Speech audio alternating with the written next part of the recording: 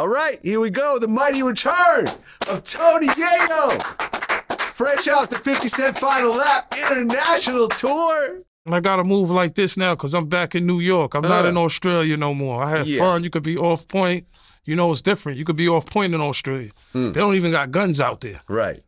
So being out there for 6 months, I'll say half of the tour was there. So I say 3 months to 4 months overseas to come back to New York. This is all you see, you know, Pooh Shiesties and, you know. Yeah. It's back to this. Back to this. Back to New Shout York. to Vlad, we back, man. Final lap tour. We're back. And I want to talk about the Final Lap Tour in a second, but I can't start off the interview without talking about what's happening with Katt Williams right now. Right. Would you say that Katt Williams is the 50 Cent of comedy right now? I would say that. I met Katt, and he definitely, so when we look at comedy, I look at it like this got to be like, I couldn't even say top 5, I say top 10. So, with starting in the top 5, we're going to go with what? Richard Pryor, right? People don't understand. Richard Pryor was in so many movies from Toy to, it was different, man. It was just different movie. I told you Toy is one of my favorite movies. Superman 3, to me, is when he crossed over. Yeah. If people don't know, that came out years ago. But he was, to me, was like the first black actor to kind of cross over. Not one of the first, but that was big. Because Superman, come on, Clark Kent was like, you know, man, as a kid. Yeah. So Richard Pryor, and then I would go with Eddie Murphy, number 2. Me too. Because, I don't know, would you count movies in there too or just stand-up? It's hard to say, but I think if you combine them, both of them, that's how you throw Richard Pryor and Eddie Murphy above everyone else. Yeah, because I'm looking at the movie. I'm looking at the movies too. Yeah. Know what I'm saying? Raw, you know, Coming to America. Trading Places. Beverly Hills Cop. Come on, bro. What was my man in Beverly Hills Cop with him? The white dude. What's his name? Oh, my man. Beverly Hills Cop.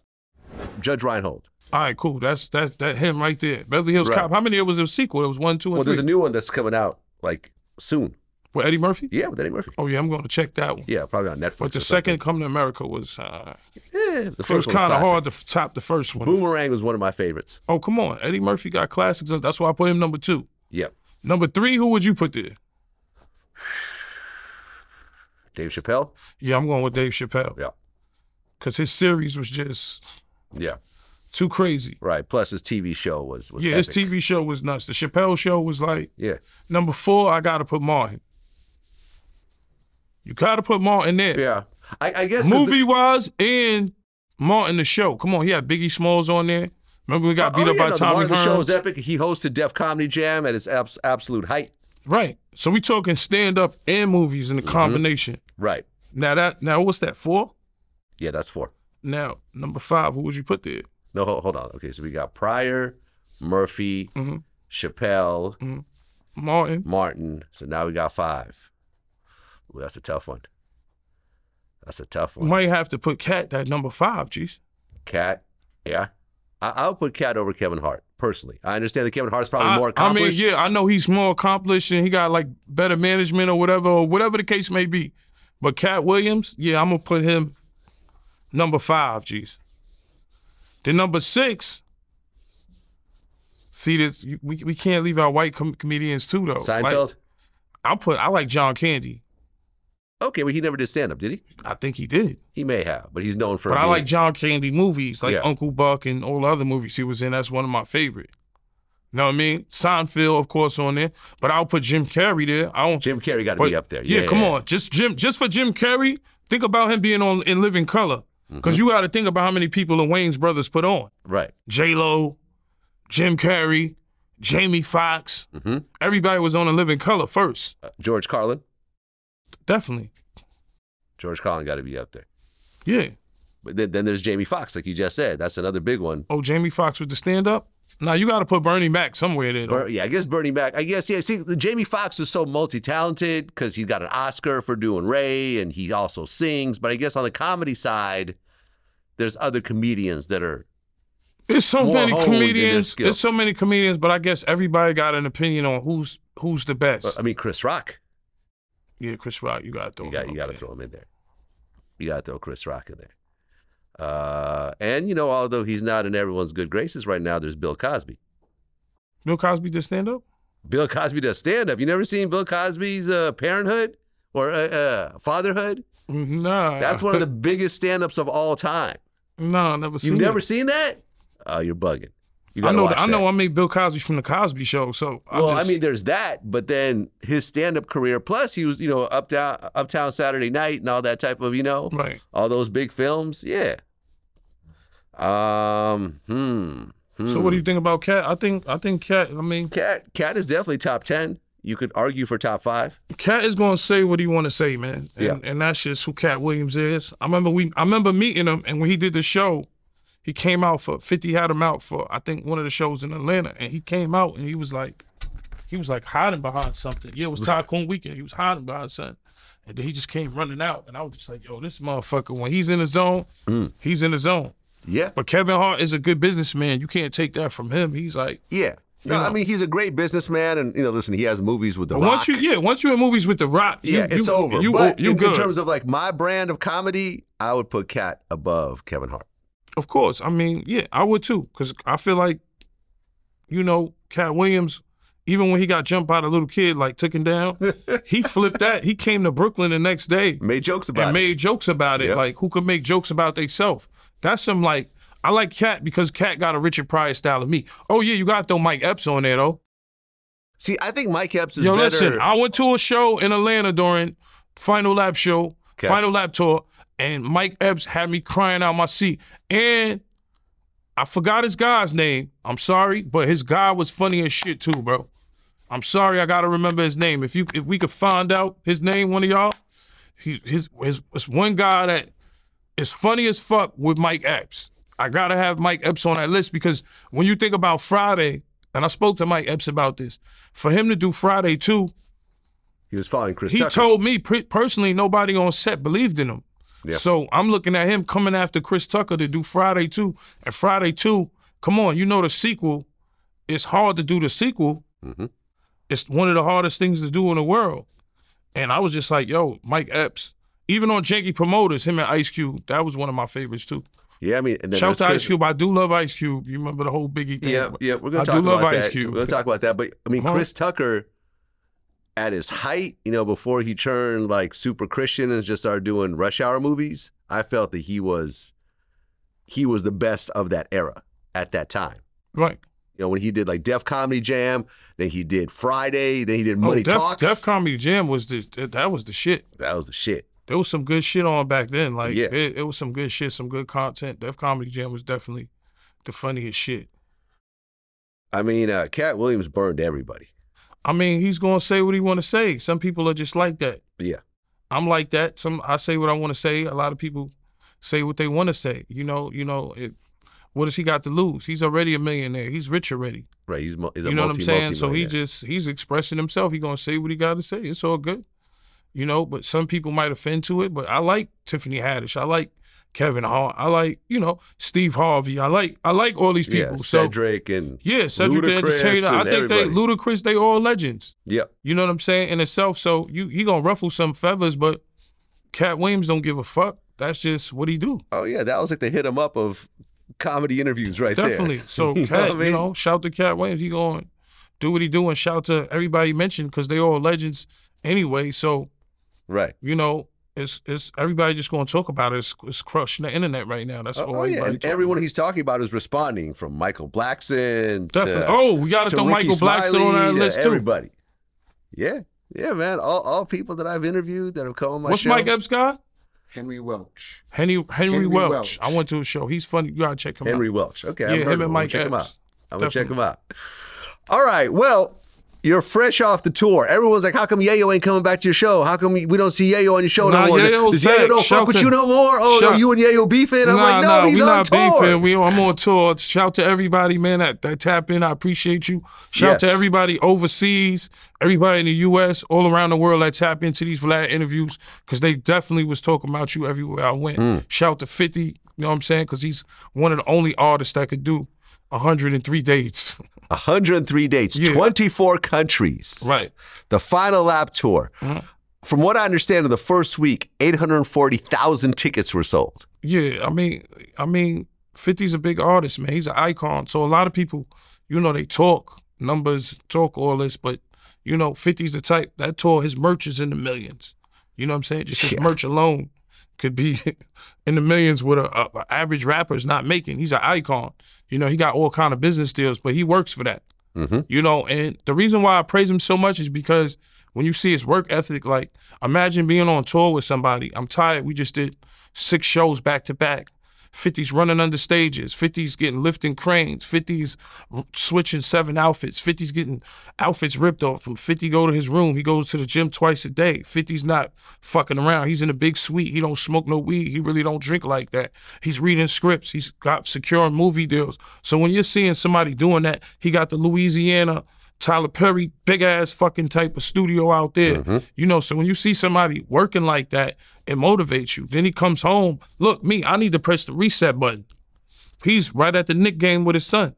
You know, shout to Fat Joe and Tracy Morgan and everybody was there and everybody had their kids and it was a Christmas fiesta over there. You know what I mean? But I got to press the reset button. I need some rest, maybe a couple of massages, little caviar pancakes. You know, let me pet my dogs a little something. Let me relax. Reset button. So when you got a guy with all this money, because he has money, don't let whatever motherfucker say fool you. The motherfucker, like I said, his merch make millions.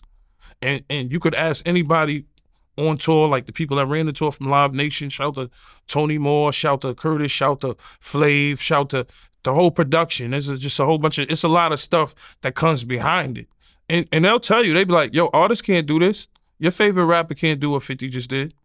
So for me, I never get it fucked up and think that all these people out there screaming for me. Of course, some of them were screaming for, yeah, it was cool, but that's 50 fan base. He's a, you know, he's a big time actor, icon. He's not just a regular rapper, you know.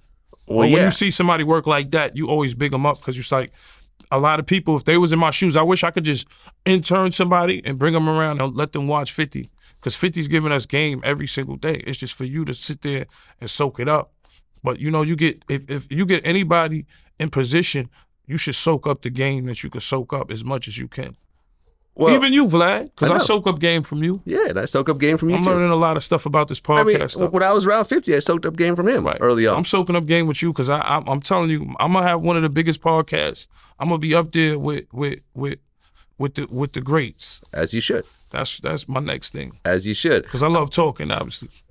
I mean, from what my rough math have come up with, he probably made over $100 million gross in just ticket sales. I don't want to say, I never talk 50 numbers. I don't want to talk his numbers, but I could just say just his merch is like in the millions. It's like ridiculous. Yeah. So if somebody's merch is in the millions, I can't. Were you selling merch on tour? Nah. Why not? Because I'm good. I don't ask for too much. Why would there be no free Yayo shirts like I'm wearing right now? If I'm making 6 figures, it's like I don't ask for much. I'm making 6 figures, so why would I bother you for more? It's cool. Well, but you're part of the tour. Yeah, I understand, but I'm not worried about that. Hey, man, listen, I'm not trying to get in your pockets. Trust me, I'm making a great check. And I'm staying at and you got to understand, it's like a lot of artists don't get treated like people think Fifth is a bad guy, you know? But when you're staying in like the Four Seasons, you know, motherfucker, she got ornaments and the Eiffel Tower. I was just at the Four Seasons in New Orleans. Yeah, you was at That's where I stay. I stay at the Four Seasons. You got the Eiffel Tower there. You got you're staying at the W. We staying at the W in Bahrain. Sipirani's on the water. The F1 shit. There's a racetrack around the hotel. You're staying in the Armani Hotel. You just missed Giorgio Armani for breakfast. It's a fucking movie. Right. Working with 50 is a fucking movie, bro. Right. And you always talk about caviar pancakes, which I didn't see. But I did see you post a video of caviar dumplings. Yeah, they had that in one of those. That was in the W in Dubai? No, that was in Abu Dhabi. First shout to everybody in Abu Dhabi. It was crazy. Cipriani's was on the water. You would fucking hear race cars around your hotel. It's a racetrack around the hotel. They do the Formula F1 shit there. Abu Dhabi, one of the most beautifulest countries in the world. My first time there. Yeah, well, the United Arab Emirates is the country. Abu Dhabi is the city. Definitely. I went to Dubai, which is the other big city. Yeah, Dubai's an hour away. We went to Dubai and we went to, you know, I love Dubai. Yep. You know, and that's what I'd say. Listen, the money's great. The money is excellent. You know, I made 6 figures on this tour, so I just don't tell my numbers. But the money is great, but the flying to the experience, like my first time in Thailand, Yep, I was kind of mad because we didn't have enough time. It takes 6 hours to view the temples, so we didn't have enough time. Okay, so what was the craziest things that happened on this tour? You're not going to tell me this tour happened without some craziness involved at some point. Come on, it was numerous crazy things. Like I could tell you, like we was in Australia, we was in Perth, we got on my man yacht, right? Shout out to my man Daryl. Shout out to all the big guys over there. Let's pause on that. But shout out to my man Daryl. We got on the yacht, we was chilling, and I forgot what is this thing called? It's like a big rat. It's called a quacker, a quaker. You ever heard of a quaker? A giant white-tailed rat. Look, what is it called? A quaker. Look, just put big thing, fuzzy thing in Perth. Quokka. Huh? A quokka. So you see, it looks like a big rat, right? Yeah. So see, the thing about Australian people is Australian people are fearless. Like some people are from like the outback. The outback got snakes, kangaroos, right? Fucking quackers and all kinds of shit there. So they're like fearless. Like where we went from Perth to a small island. I forgot what the island was called. Oh my God, I hate when I forget stuff. I forgot what the island was called, but we went from Perth to a small island. And on this island, there's sharks all through the water. So, you know, the boat is bouncing. Motherfuckers are splashing. I'm like, motherfuckers getting, Uncle Murda getting seasick. You know, hood motherfucker. You could be as hood as you want to be, but motherfucker get seasick on that bitch. We drinking, we smoking. So when we get to the island, they like, yo, when you get to the island, you're going to love it. There's this whole thing's called, what is it called? Quacker? Quackers. A quackers. And they like, they're so cute. So when we, you know, when you're like, it kind of looks like a mix between a rat and a koala. That's what it looked like. Right. So, you know, the chicks in Perth are tough. You know what I'm saying? Like, I done met chicks in Canada. Like, you hear me, Vlad? Yeah. In Canada, it's like, I met chicks that look white. You know what I mean? You'll meet them, they're fans. Oh, no, I'm Indian, Yayo, right? And these women skin moose and all that. They'll kill a moose. No, serious. Right. The girls is from the reservation. They know how to kill moose, skin moose. And you'll look at her and you just think it's some innocent chick. The chicks from Australia are like that too. So we go out with Daryl, his friends, you know, that's my guy. You know what I'm saying? Shout out to my man Tony Moore. He plugged us in with all the rich guys in Perth. You know what I'm saying? We on a yacht. There's ladies on there, whatever, right? Now check it, Vlad. We go to eat at a place. Now, a guy says, don't touch the quacker. A girl takes the quacker and puts it on the table. She's wrestling it. Now, when you wrestling it, that's like you wrestling a fucking raccoon or some shit. That shit is scratching the floor. She wrestling it. I'm like, yo, this girl is crazy. She puts it on the table. The quacker takes half of a pizza pie. Big rat. I'm like, yo, that's a rat. Murda petted it. I was like, yo, Murda, you was bugging. I showed that shit to 50. He was like, nah, that's a rat, man. That shit was a big rat. Murda petting it. I'm like, yo, you bugging. You get bit by that shit, you're fucking dead. So shit like that. Different animals. You know, Thailand, they got the temples and the animals out there, like you walk with elephants and shit. Yep, I've been out there. Shit like that. I didn't get to do it because we didn't have enough time, but, you know, I love traveling, man. Traveling is the shit. Paris, Dubai, Abu Dhabi. I love Australia, of course. I love Perth. Perth got good bud. You know what I'm saying? It's nice. You got Melbourne. That's a big city like New York. You got Sydney, big city. Nice, good food. You know what I'm saying? And then you got Gold Coast. Gold Coast is like the Miami of Australia. That shit is super ill too. So traveling is the best. We went everywhere. And then we did a lot of the city states. Like we went to Denver. You know, motherfuckers needed oxygen tanks out there. I'm not going to say who. But motherfuckers needed oxygen tanks out there. Oh, it was so high? I see how the Denver Nuggets always win games because I could say, I feel like I'm one of the best performers in the world. Like being with Busta and Spliff, I was watching their performance and watching 50's performance because, you know, everybody's really there to see 50th and Busta was, you know, one of the acts. He's great performance, but I'm watching it and I realized that, like, doing the hype man shit, I'm as good as Spliff. Okay. Like, at first, I thought Spliff was, like, way better than me because he's one of the greats when it comes to the hype man shit, Spliff, Flavor Flav. But for me, I looked at it as, like, I'm as good as him because I kept my energy up for 103 shows. They didn't do 103 shows, but I kept my energy up, and one of the toughest performances for me was Denver. I see how the Denver Nuggets went in Salt Lake City. It was 100 and something. It felt like 180 or 100 degrees out there. And then in Denver, you could feel the altitude. Like you could feel it breathing. You know what I mean? Thailand, different places. You go into all these different places and you got to be mentally ready for it and physically ready for it.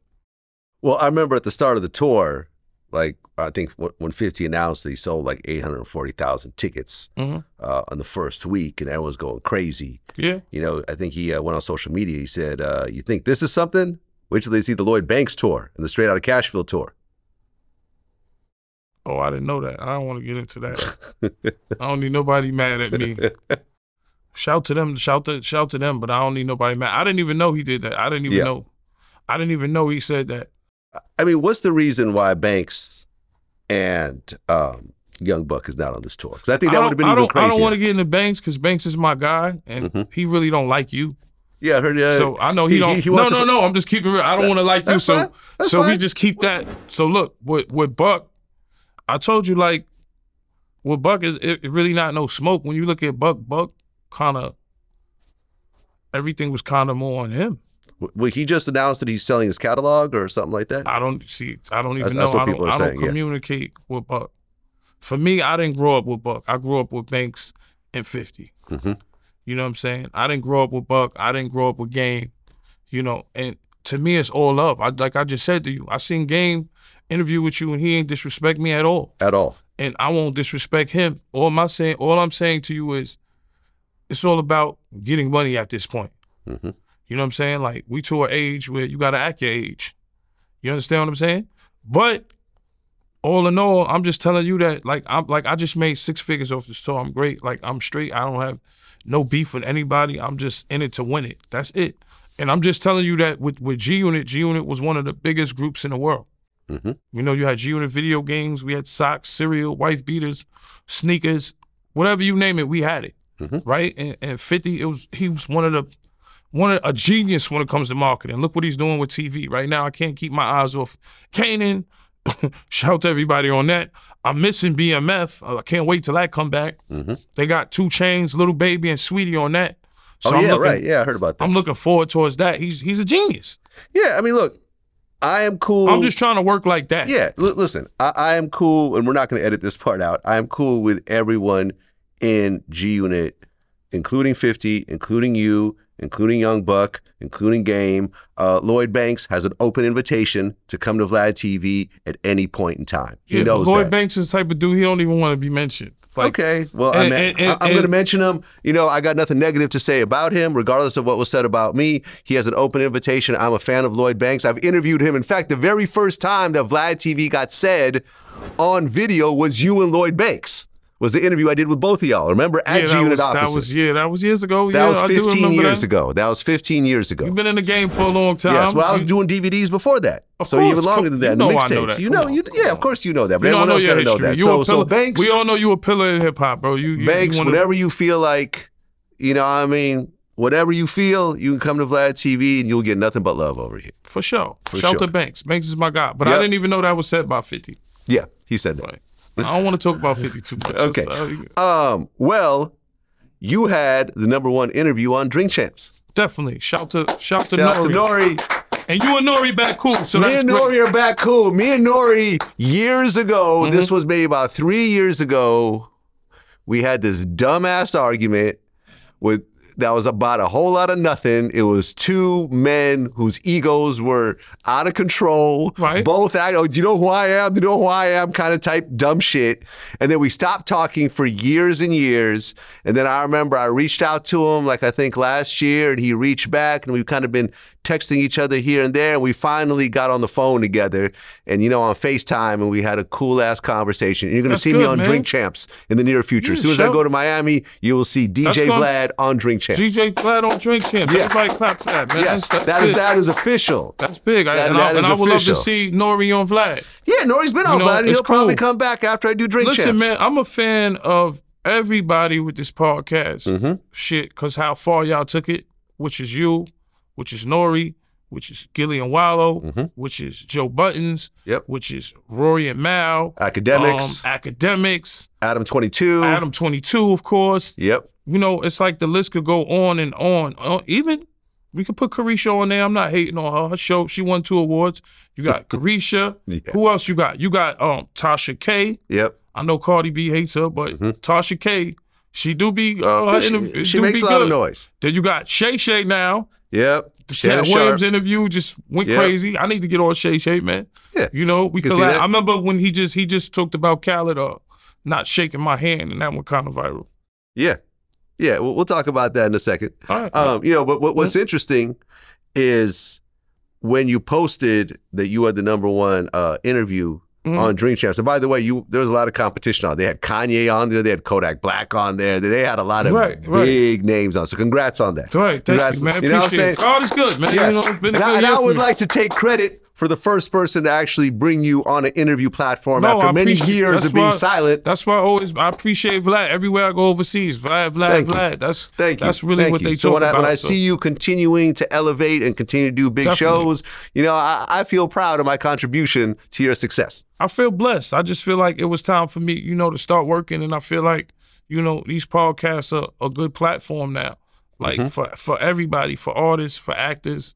It's like, you know, you want to go see, you could go on Ellen, you could go on all these other shows, but it's like the podcast is major shit now. Yep. You know, everybody want to come on these platforms and tell a story, and people want to hear about, you know, knife fights and all kind of shit. And, because, you know, G-Unit was the craziest. Well, right, because I was about to mention is that when you did a post on your Instagram about having the #1 show on Drink Champs, Fat Joe actually commented and said, "You deserve that. Our era is still the most engaging. We really had wars." Yeah, definitely, we did. You know, and you've said on my show before that the Terror Squad beef was probably the most serious beef that G-Unit ever had. He had some, you know, he had them Bronx crazy Spanish niggas with him, you know, and it's like with Fat Joe and like anything in hip hop get real. You know that. Like my mom's crib been shot up before. We done been in knife fights with Suge and all kinds of shit. You know what I'm saying? So you know where hip hop is now. But when you look at the drill, motherfuckers are just, you don't know, everybody just getting hit with that. That's different. It's like, it's not a personal beef. The drill shit, motherfuckers it's more of a gang thing. Because New York City is more gang, it's the most gang activity you've seen in your life being in New York. For me being in New York City, this is the most gang activity. You can't tell a Blood, a Crip, a Dominican gang, and you can't tell them that they not what they are. And I don't give a fuck where they go, LA, Chicago, motherfuckers are really banging out here now. So it's like, the drill is kind of different. I beef some more a little personal, like it was more on site. Like, it's who catch who. I mean, when you and Terror Squad were going at it, what do you think was the most serious situation you guys ever got into? I think just fucking with Fat Joe, period. Because like I said, he had powers to be. He had DJ Khaled. So meanwhile, I got to go do radio. You know what I'm saying? My promo shit is getting ripped down in Miami. You know what I'm saying? So it's like, you beef with certain niggas, they got a certain kind of power. I didn't feel like Ja Rule had that kind of power, but I felt like Fat Joe had that kind of power. You know what I'm saying? Fat Joe had Khaled, and he had a whole bunch of other niggas in Miami he fuck with. So niggas was ripping down my promo pics. I couldn't go over there and get my record spent. So the beef does affect the business. Right. And then there was times where Hip Hop Police, you know, G-Unit, don't let these other rap groups fool you. We was #1 on the list with 50. So we was #1 on Hip Hop Police list with 50. They'll follow me all the way home, very far. They used to follow me around Manhattan. They used to jump in the cars, search the cars, find weed, look for the guns. That was the first thing. When I go to Queens, star my name. I had an Escalade, went to Queens. They took the truck. You know why they took the truck? Because when I go to Queens, yo, why you not in the hood? Because they gonna want my shit. They gonna check my shit to see if it got stash box or anything in it. I got a star next to my name when I go to Queens. Crazy. And it's just because of my status, as well as 50, as well as Banks, as well as any nigga. They gonna take your car. They took my Escalade, ripped it up, and they wanted that bitch to see if I got the stash box in there. When you say ripped it up, did they actually ripped out panels and stuff like that? Just, you know, they just left shit fucked up. Go through your glove compartment, but you could tell they wanted the truck because they had my shit for about an hour. I had an Escalade. Okay. And then when Hip Hop Police, it was to a point where we knew everybody. Superman, they said Superman passed away. Superman was a tall white dude, no joke. He'll grab you by your belt, grab you out the truck. He grabbing you straight for your belt, check for your waist. He don't care nothing about guns. You can have fucking weed there, whatever. You know what I'm saying? A knife, but if he just coming straight for guns, then you had Curly Top, or he retired. He screamed on P. Diddy before. Curly Top, that shit was viral. That's the black dude with the curly hair. He knew everybody.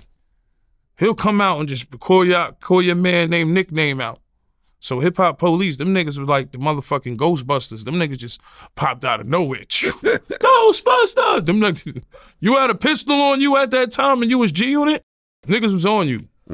It was different. Like, well, DJ Khaled, he did an interview with Shannon Sharpe. He talked about that incident at the radio station. He basically said that he's so close to Fat Joe, and he's just the definition of loyalty, is that when you showed up and you went to go shake his hand, he just put his hands up and said, I can't shake your hand. I respected it. That's why I told Nelson, Money Nels, I know you know Nels. Yeah, I know Nelson. I told Nelson, this is not a fucking great idea.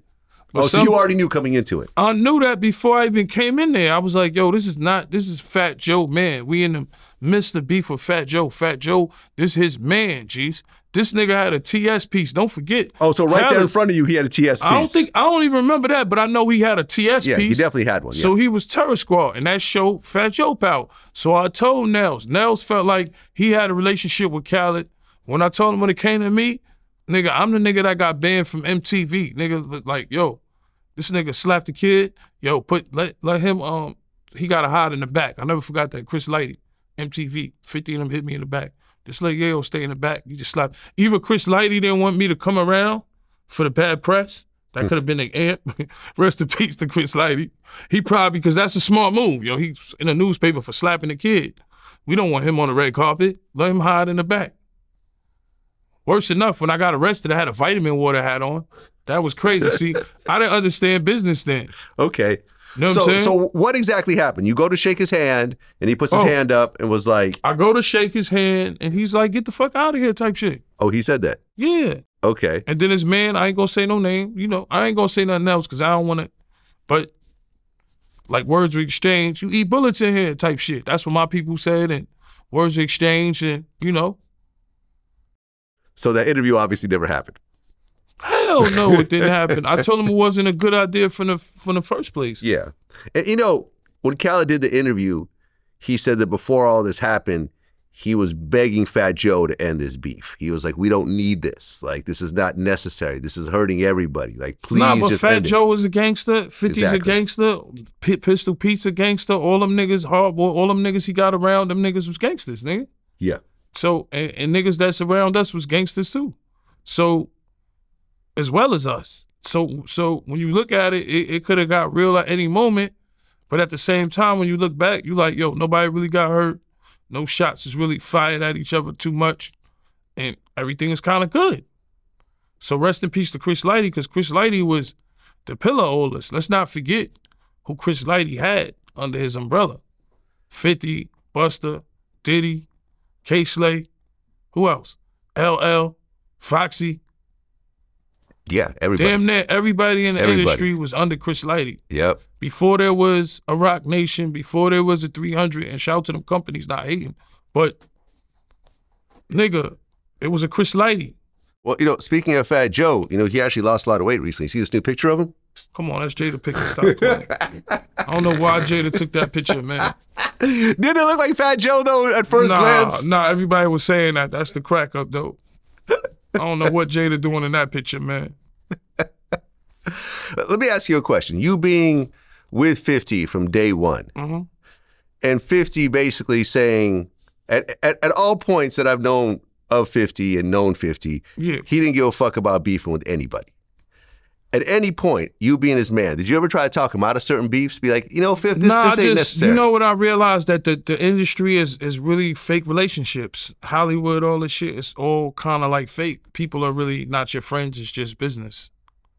So I think he knew that ahead of time from being on Columbia. After he got shot, niggas like staying away from him and fuck you, you're over. And you just realize it's business. Some people get in a mix and take it personal and think everything is love with everybody. And certain people, it is love. You know, but I feel like when I look at the industry, I look at everybody gotta pick a side, nigga. You either fucking with this person or that person, or you want to be in the middle, which is neutral. I ain't got nothing to do with it. And I understand that. But in all actuality, when it comes to this business, you gotta pick a side, my nigga. That's the unfortunate part of hip-hop. It's hard to be neutral. Yeah. It's hard. It's hard. I've tried my best, but sometimes I get dragged into one side of things. Right. You know, no matter how hard I try, it'll be like, oh, okay, you were this person, then I can't fuck with you. Yeah, but it's like, well, I just interview him. Oh, no, you were this person. If you do this person is not going to fuck with you. It's not going to do business if you do business with this person. You know how it is. So it's like, motherfuckers all choose a side. They just don't want to admit it. Yeah. And then when you down, of course, niggas ain't fucking with you. But you up, niggas might fuck with you a little bit. Yeah. That's in my eyes. Right. You know what I'm saying? But being down with 50, we always had beef with everybody. So I was just a nigga that stood to myself. Mm-hmm. You know what I'm saying? You're going to have fake industry friends. You got niggas in the streets that's fake, that did fuck shit. That's just how life is. You just got to focus on yourself. Mm-hmm. Once I started focusing on myself, everything gets better for me. You know what I'm saying? Well, Dr. Umar Johnson did an interview recently with Joe Budden where he said that Eminem can't be one of the greatest rappers of all time because he's not black. I don't agree with that. And I fuck with Dr. Umar, but I don't have to agree with everything he say. But I don't agree with that. Eminem in my top 5. Right. Of MCs. And that's not because I'm down with him and not because you got the free Yayo shirt on. It don't have nothing to do with that. I was an Eminem fan once I heard Renegade. That was it for me. Once I heard him rhyme against Jay, and then...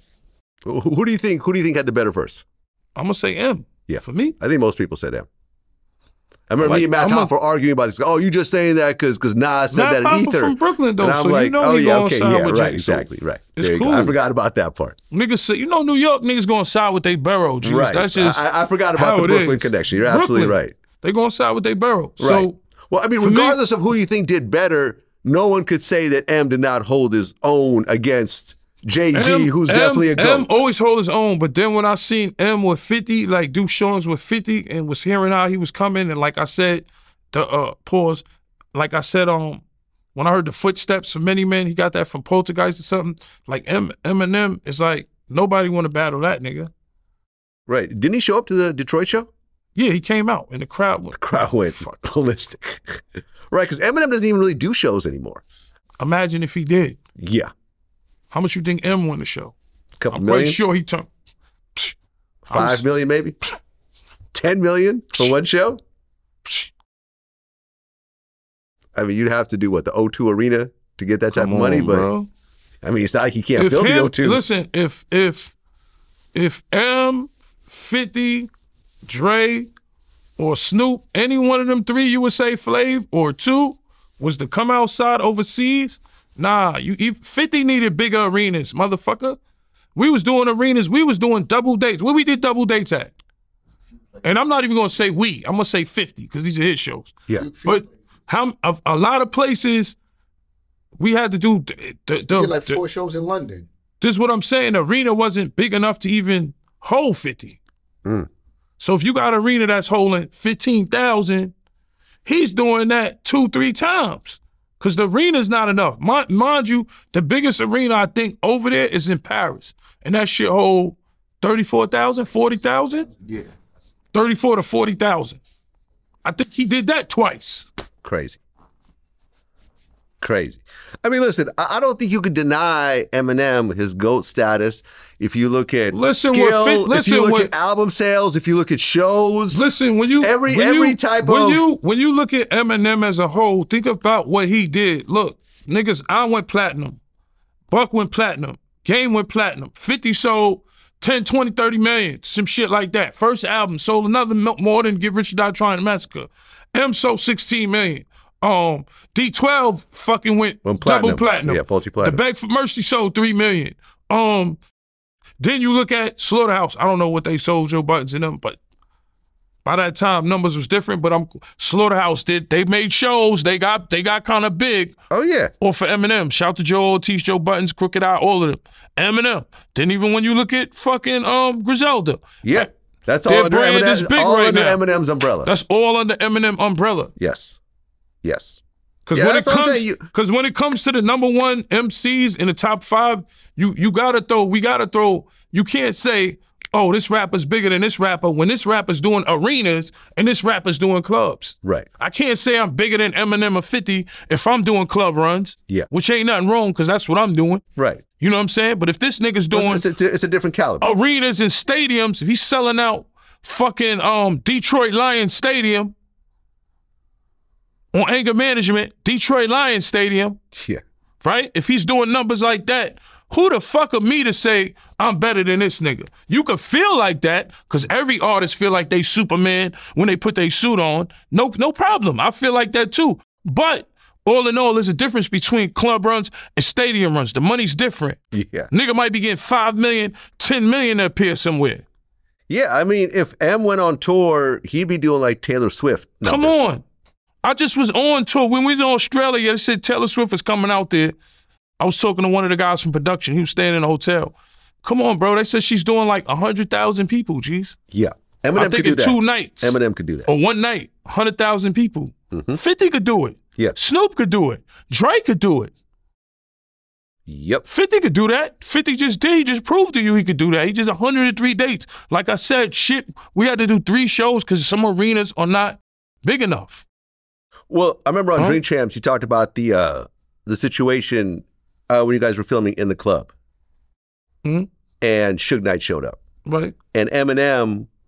He came outside. He came outside. He was ready to take He's on from whatever. Detroit. Know what I'm saying? Let me tell you, just because you a white boy from Detroit, that don't mean you tough. I know a real tough nigga, my man Matt. He a white boy. Tough. My man Littles, he's black, but Detroit, it's like anywhere else. It's a hard upbringing. Niggas don't get silver spoons too many, so niggas gotta learn how to grind and how to hustle. And not saying everything's illegal. I'm talking about Detroit niggas. They know when they come out of town, they got their diamonds in their buffs. Motherfuckers is clean. Right. Niggas from the hood. Right. When you look at Doug and all these other niggas got chains, 8 watches, even 42 Twin niggas, you know, love a niggas. 42 Doug. Yeah, 42 Doug, there's 42 Twin too. Oh, Twin? Okay. He just came home. There's a lot of get money niggas in them streets, bro. Got it. You know what I'm saying? Yeah, I mean, but look. You just because you're from Detroit, Detroit is a tough place to come up, motherfucker. Like, don't say that he ain't come up in the hood. He came outside. Right. So Suge showed up with a bunch of Mexican mafia dudes. Yeah, I think they tattoo said 118th Street. That's what I remember. That's the first time I seen a tattoo on the motherfucking forehead and face like that. Got it. Before training day and all that shit came out. So he came out with a bunch of Mexican gang members. Yeah. And then what? He lit a cigar. He lit a cigar and he walked around. Okay. And everyone was just ready to go at that point with y'all. I mean, yeah, what the fuck? There's no choice right now. Whatever happened from here. We gonna come outside. Right. Because you basically said, you said, you know, you were like, damn, what do we got to lose? If we don't pop up now, we're going back to the hood. Yo, listen, listen, when there's no plan B, it's just plan A. This used to 50 Cent. What are we gonna do? Sell drugs? I could have been just a nigga that sold drugs in the hood. No career, no job, right? No WT, no nothing. Right, you'd probably be dead by now. Yeah, sold drugs in the hood, locked up. You know what I'm saying? Or still be in the hood doing nothing. You know, and that's nothing right. It's nothing wrong with that. Some niggas, that's just their destiny. You understand? Because I believe in God and destiny, and everything is planned out for you. Really? You know what I'm saying? I believe you could. And I don't like to get too religious because they say media training, never get religious, never talk about politics. But I believe in God and I believe everything is planned out for you. All right. So for me, I look at it like it's a blessing. Like where we come from, me, 50 Banks, from Southside Jamaica, shit is real. Shit is real in Brooklyn. Shit is real in the Bronx. Shit is real. So if you see any success, just a little bit success out of the hood, you happy for a nigga. But what we did was phenomenal because of Eminem and Dr. Dre, you know, and Jimmy Iovine and the Interscope Machine. It was a handful, and of course 50 being a genius to take that deal, you know? Well, wasn't Game in the music video for In the Club? I believe so. Right. So when Suge showed up and all that crazy was Game? I don't think Game was in the club video. No, he said he was in the video. Matter of fact, I saw him in the video. But I don't think he was there. He must have not been there. Was it multiple days of shooting? Yeah, I don't remember him being there. Okay, during that I remember situation. me and Game in the studio. Okay. Well, we was in Dre's studio. Well, you said that Eminem has diss records on everybody in the stash. I mean, I'm not saying it's confirmed. I don't want to talk for him, but I believe, like, if you ever try to diss him, he got shit in the stash. He's that type of writer. If he ever think you were supposed to flip, I don't think he got this record so it's 50 or Dre or nobody or me. Right. But if you ever was trying to flip, like, come on, look at the whole Source magazine thing, man. Like, well, that was crazy. Game dissed Eminem on a song called The Black Slim Shady. Right. You heard it? Yeah. What'd you think? How can you diss Eminem? He sold 16 million records. Yeah, I don't think there was a response from Eminem. You know what I'm saying? It's all about, to me, it's like I said, from no disrespect to Game, but can Game fill the arena right now? M can. It's levels to this shit, nigga.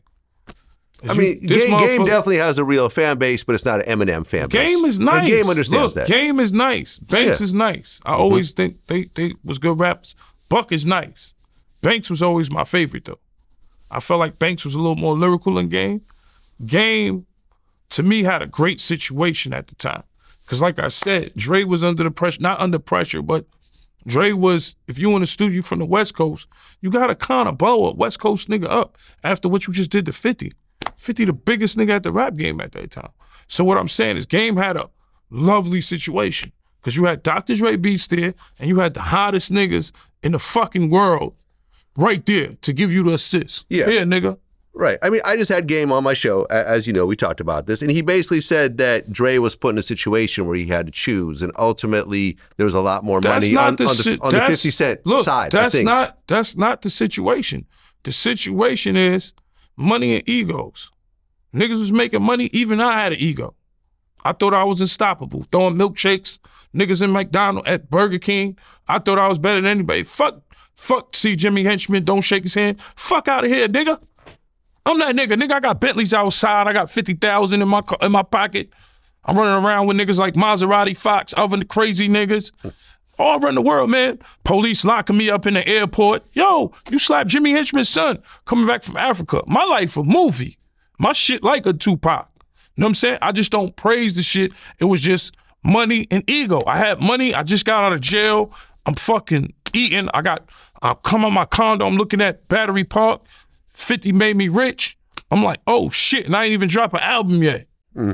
So I'm looking at this shit. Banks got all these rings and shit on his fingers, coming to see me in jail. So I'm like, damn, nigga, we made it. I never thought we was gonna make it. Sometimes I'm still in another world when I go to fucking Australia and people be like, I'm like, what the fuck is this guy looking at? You had your baby was actually born while you were locked up. Yes, I was on Rikers Island. I saw my birth certificate in the visiting room. But what I'm saying to you, I'm gonna save it for the book. But what I'm saying to you is, sometimes when I'm in Australia or in Africa and somebody know me, it's still a high for me. Right. I think it's a high for everyone who does the types of things that we do. When I'm in New Orleans and people are constantly coming up to me asking for pictures. It's crazy because it feels good because you've worked for that. Right. And you know why artists feel, I'm gonna tell you why artists feel wild. Because sometimes you could go back to your neighborhood, go certain places, and people treat you regular.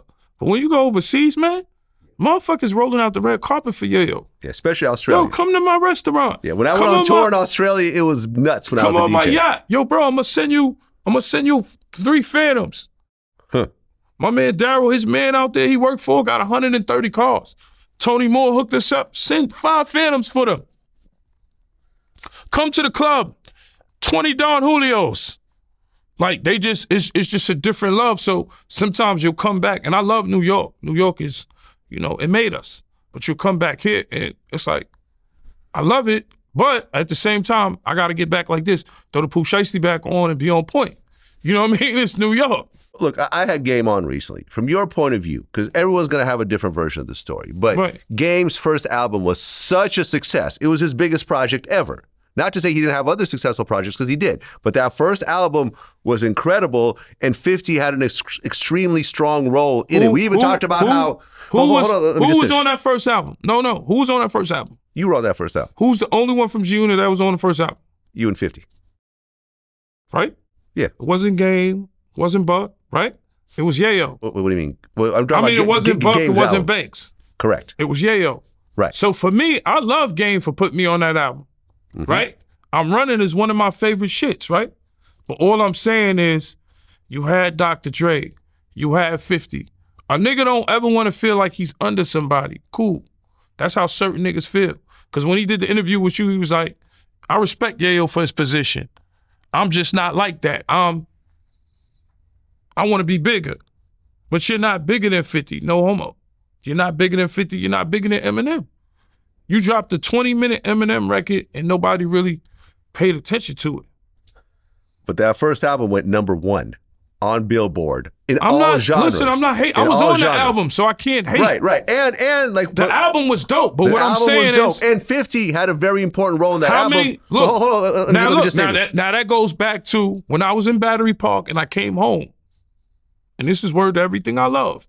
And 50 played me 6 records that was on the documentary with just him. Yeah. No Game. So Fifth gave him 6 hits, which he could. Oh, so those records were done and Game jumped on. Okay, I see what you're saying. Because even and Game actually admitted this during our interview. For example, like the song "Special," which has Nate Dogg on the hook. Originally, it was 50 on the hook, but basically, in the aftermath, Angelo Sanders basically said we didn't want it to look like a 50 Game collab album, so they had to take 50 off certain songs and put like Nate Dogg on it to make it. All I'm telling you is when I got out of jail, I heard them songs. This How We Do. I heard all that shit on the balcony of my shit, and the nigga said, "I'm giving this shit to Game," and I said, "You giving this to this nigga? You sure?" Because you know I'm a nigga that could pick records. I picked many men. So when I heard... And 50 didn't like that record. No, he didn't like it at all. And that ended up being, I think over time, one of the biggest records off that album. Just like the beef with Fat Joe was another thing. You ain't have Khaled. You didn't have Cool and Dre. Like, we had words, but them niggas, as producer-wise, hated or love it, they go in the history of hip-hop with that beat. Right. That was Cool and Dre. So that was Game's biggest song, I think. Yeah. Yeah. And who got it? Who got the beat? Who wrote it? 50. I Could Take You Higher, 50. I heard all that on there. And no disrespect to Game. Like I said, he didn't come up here and disrespect me. But the truth is the truth. 50 helped you write the records, right? He helped you. The records were built already. And Dre had to fucking chef shit up. Mm-hmm. You had Dr. Dre. Then you had Cool and Dre and other break. And don't get me wrong, he's a dope MC. When it come to Game, you can't forget what he did for LA. You can't forget what Banks did for New York. Right, because at the time, the West Coast was cold. Right. And Game brought it back. You can't. One thing about G-Unit is niggas stood their own.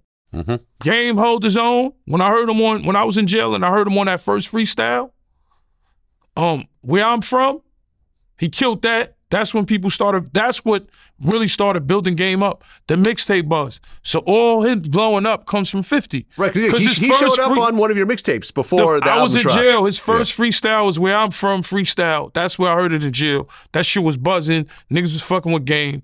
And I understand Game. He didn't know niggas like that, so he didn't have to have loyalty to niggas like that, but 50's crazy, and it is what it is. He wanted shit his way, and he ruled with an iron fist. Everybody know that. What Game contributed to the West Coast was great. What Banks contributed to New York City, one of the best lyrics, it was great. What Buck did for the South was great because he was one of the first niggas. I remember Buck brung out Jeezy. Mm. This when Jeezy had the Manny Fresh shit. Oh, yeah. First of all, stack my check. We brung out Jeezy on Anger Management, nigga, on our stage. Mm. Buck brung him out. So what I'm saying is what everybody did, they contributed. Free Yayo shit, I contributed for all the niggas locked up in jail. That's a nigga coming home straight to the studio, straight to a deal, straight to everything. So the jail community loved me, the whole Free Yayo thing, the movement at the Grammys. You know what I'm saying? But skills pay the bills.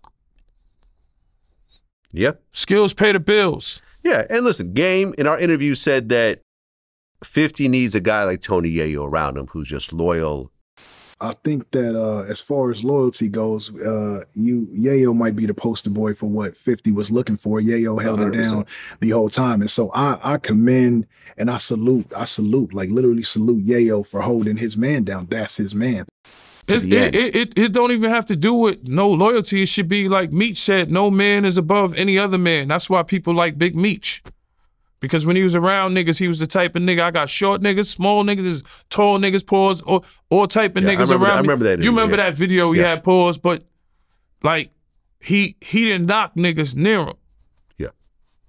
like I said, and same thing with Five and other niggas. We in the best hotels in the world. I shit you not. Other rappers, trust me, they're not doing that. I don't want to say no names, but they're not doing that. But we in a Monty Hotel, Four Seasons, Ritz, W, complimentary breakfast. You eating croissants and, you know, all the portions are smaller overseas. Right. Yeah, you ain't gonna catch no Jamaican food overseas, oxtail and rice. No. Only in London. Right. But when you go to Australia, you ain't catching no beef patty with cocoa bread. No. It ain't going down like that. You ain't catching none of that. I mean, from your point of view, and me and you had a conversation about this off record. Do you feel that the reason why the Game and 50 shit never really got resolved was because Jimmy Henchman was managing Game? I always tell you this, man. Jimmy Henchman never liked Chris Lighty, and that's all you had to know. To me, he never liked Chris Lighty. He never liked niggas, and you know, it's always a nigga that throw poison in some shit when everybody's getting money. You know what I'm saying? That's just how it is.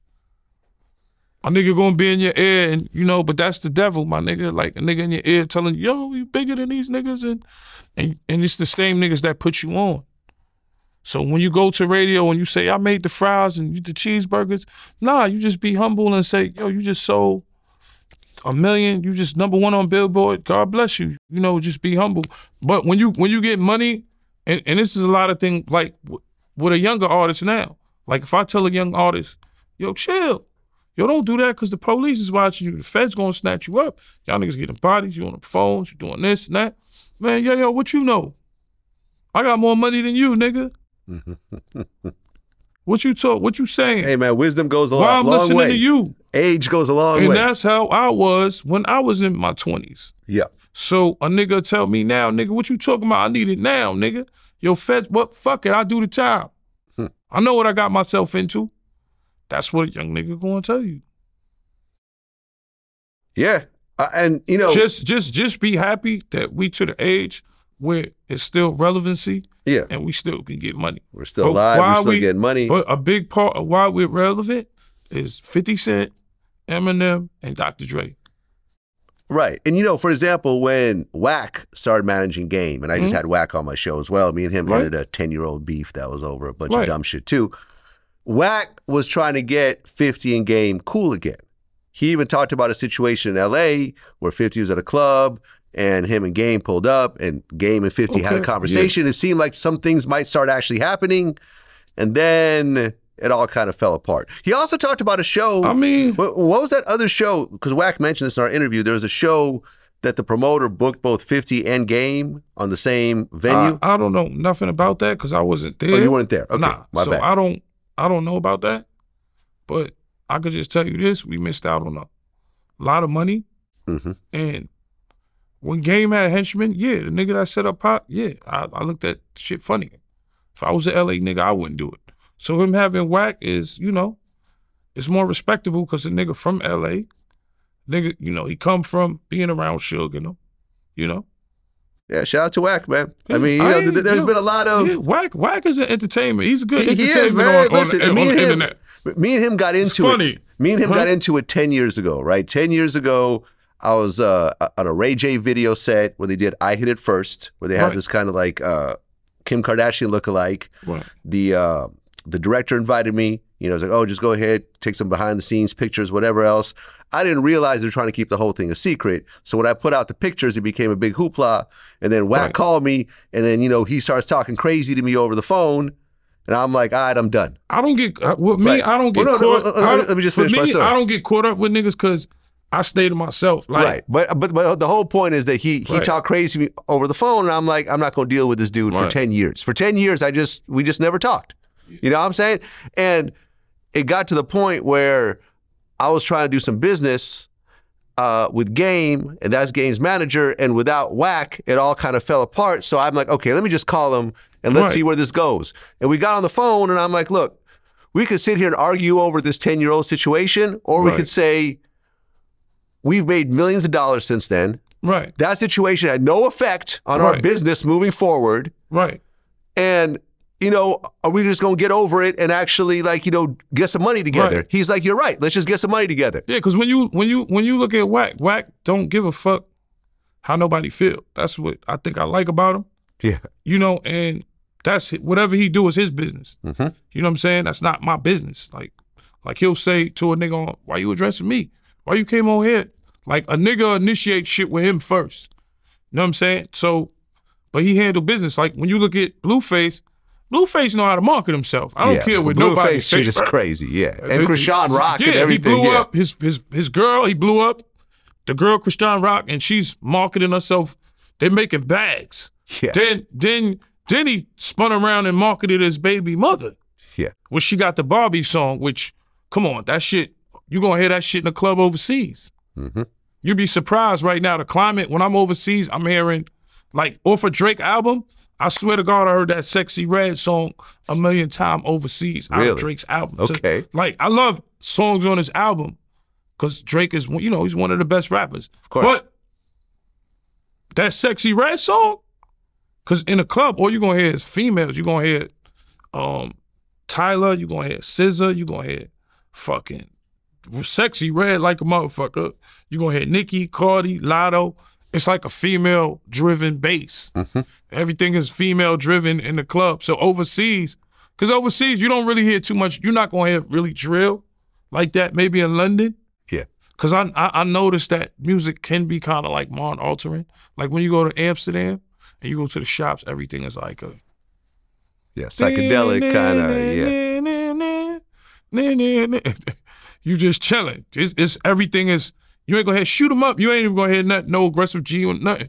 It's kind of like laid back to set the mood when you're like in the coffee shops in Amsterdam. Shout out to the whole Amsterdam. I love it there, man. Well, you were on Drink Champs and you said that Biggie is a better storyteller than Ice Cube. And Ice Cube went on Who Kid's show and he responded. He said, it's subjective. You know, everybody got their favorites. I put my stories up against anybody and I have a bigger sample size. But at the end of the day, you know, everybody's going to have their different opinion. I love Biggie. I'm a fan of Biggie. But I wrote records for Easy and NWA. And if you talk about storytelling, hold on. He said, and if you talk about storytelling, are we talking about rhyming? Because I write movies too. So I'm a hell of a storyteller. I can tell a damn story. Listen, so we're talking about rap? Because that's just a portion of what I do. Ice Cube is an idol of mine. He's a genius. Yes, he got movies. Agreed. He has the Big 3 league. He's a fucking genius.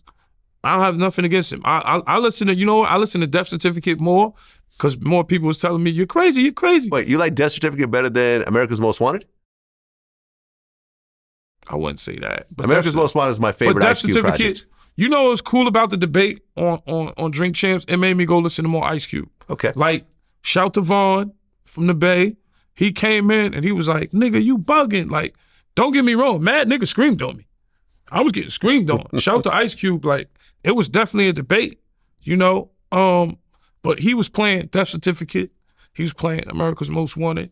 And, like, he made me realize, yeah, Ice Cube is one of the dopest. But for Biggie, it's more impact, maybe because I'm from New York. Yeah.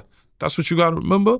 And Ice Cube, like, the beef was, like, that was, like, one of the first beefs you ever really seen was, like, Tupac and Biggie, like, magazine sold, like Vibe magazine, Source magazine.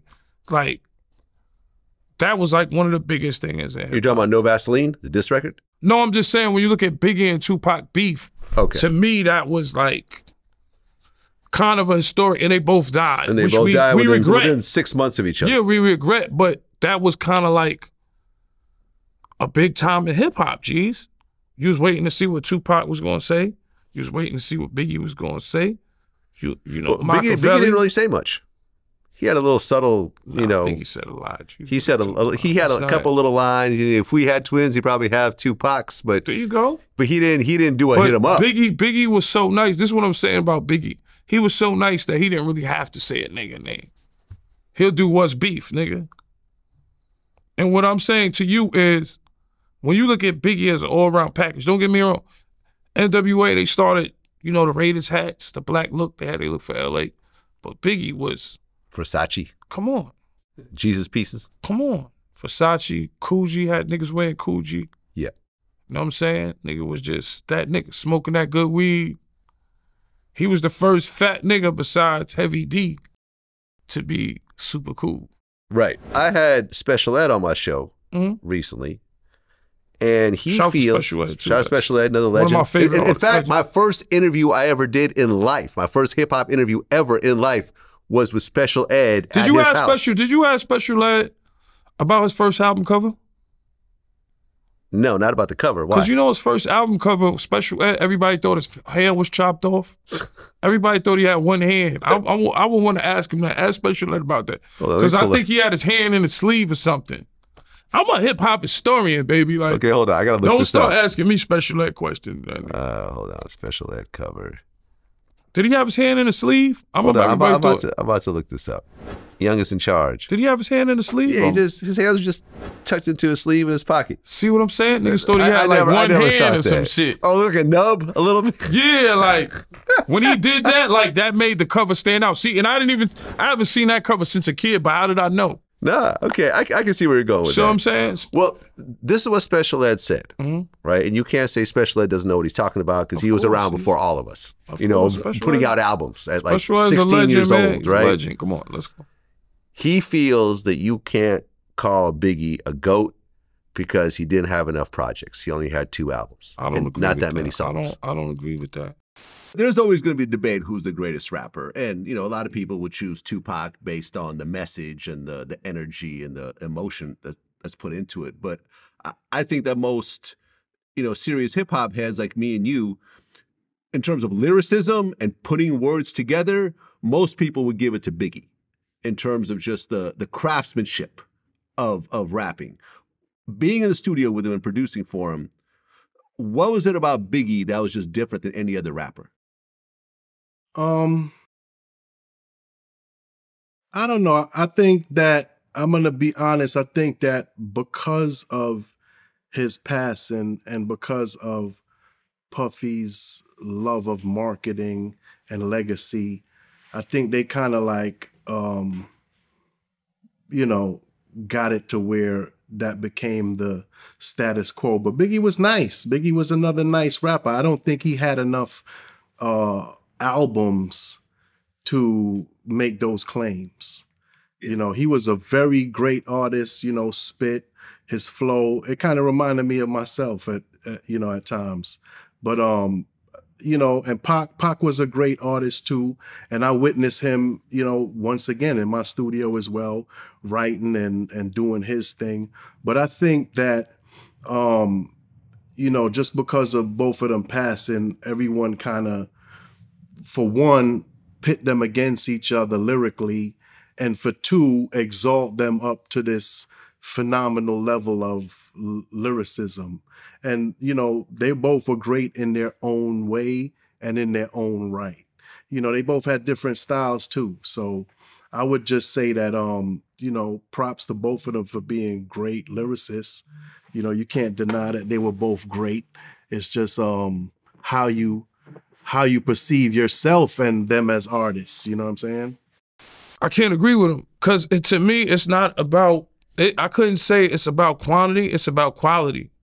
That's like saying Michael Jackson ain't a GOAT with Thriller, motherfucker. Well, he had a lot of projects, though. It doesn't matter. He but had when a Thriller lot dropped, of big albums. But Thriller but had he also had bad. Off the Wall. But he also listen, had Bad. He had Off the Wall, but what was the biggest album? Thriller. There you go. So that's like saying Michael Jackson just dropped Thriller. He's not a legend. Get the fuck out of here. You could drop one album and be considered a GOAT. 50 dropped Get Rich or Die Trying. Niggas talk shit, but niggas could never make music like that. Niggas think they lyrical. Oh, I'm lyrical. This, I'm better than this nigga. Da, da, da. Nah, but you could never do what Get Rich or Die Trying did. Even Irv God, he said it was a hell of an album. Listen. There's just a Hall of Fame of albums. Yeah. Let's just fucking keep it real. There's a Hall of Fame albums, and shit like Get Rich or Die Trying, Ready to Die. Life after death and Ready to Die is in the Hall of Fame, nigga. Okay, I feel you. Because what he feels was that he said that after Biggie died, Puffy marketed him as the greatest of all time, and that's where a lot of people. I don't agree with that. Listen, what's beef and all that shit? Nobody can make records like that. 10 Crack Commandments. 10 Crack Commandments. Nobody was iller than Big. That's just my opinion. He got taken out at a young age. He dropped 2 albums. Yeah. Now imagine if he was around as long as Jay is around. He would have dropped 2 more albums. Would he be considered the GOAT? No, you're right, because if you really think about it, Pac Tupac only had, I feel that Tupac had 2 great albums. Well, no, 3 great albums. What, All Eyes on Me? All Eyes on Me, Machiavelli, and Me Against the World. I agree with you. What else albums he had? Machiavelli he had a lot more albums. He had, and Machiavelli was more of a diss album. That's when he dealt everybody and had an ill concept. Him dying and coming back to life. It was a hell of an album. album. He was Pac was ill because he was like a nigga you could tell read Art of War, nigga that read all kinds of books and shit like that. Machiavelli, I'm reading that book. I read that book before. Yeah. So you could tell he's a nigga that read books and was smart. Just like I seen Nas on a tour bus reading books. He's smart. Well, Special Ed also. But you can't say a motherfucker could be a GOAT off of one album. Just like I said, if Michael Jackson just dropped Thriller and then retired, and then retired, he's not a GOAT. Okay, I agree. He's a GOAT. I agree.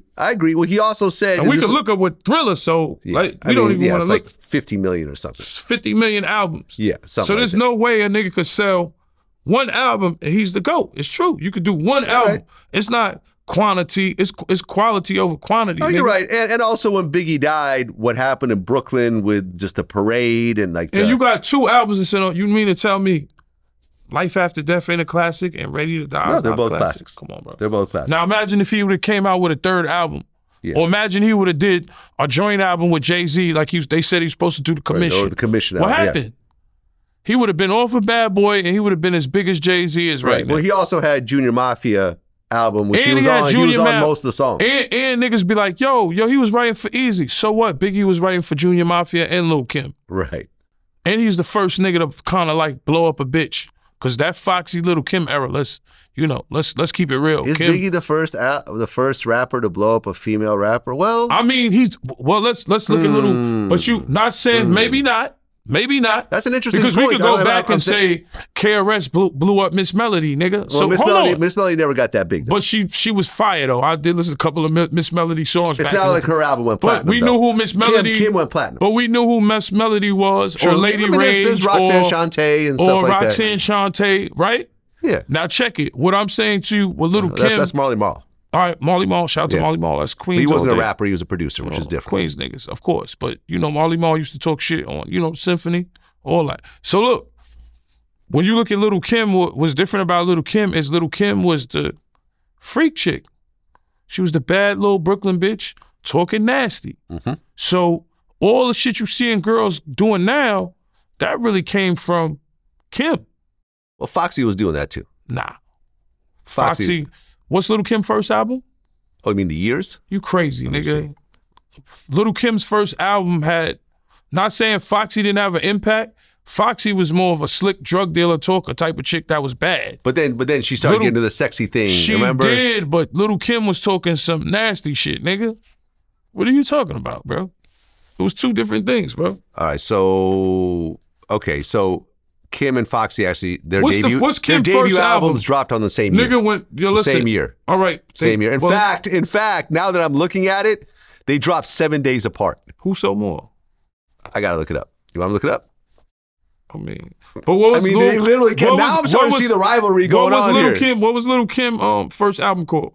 Hardcore. Hardcore, and Foxy's was Il Nana. Il Nana. She's talking about her pussy. Both. Il Nana. Let me tell you. I'm just saying Foxy was definitely selling sex. Foxy was selling sex. Definitely selling sex. She was a little more subtle with it. Kim was a little more raunchy. The name was called Il Nana.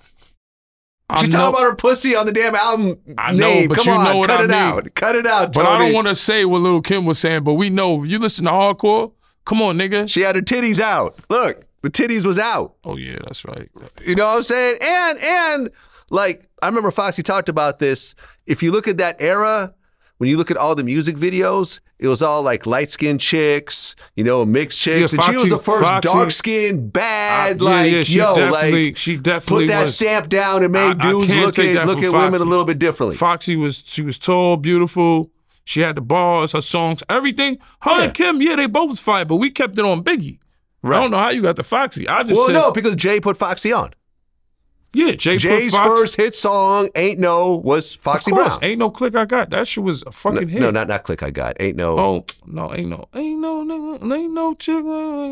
Yeah, that one. Yeah, I can't say certain words. Exactly. Nah, that was the clip. That was the joint. Yeah, and the fact that's what put Jay-Z on. That was his first hit song. I think that was the one in the club. That shit killed it. Right. It was on the Nutty Professor soundtrack. But you can't front when that Lil' Kim come on. Lil' Kim in the club too. I ain't gonna lie. Girls, they're both dope. But I'm just saying they're both doing the same thing at the same time. Definitely.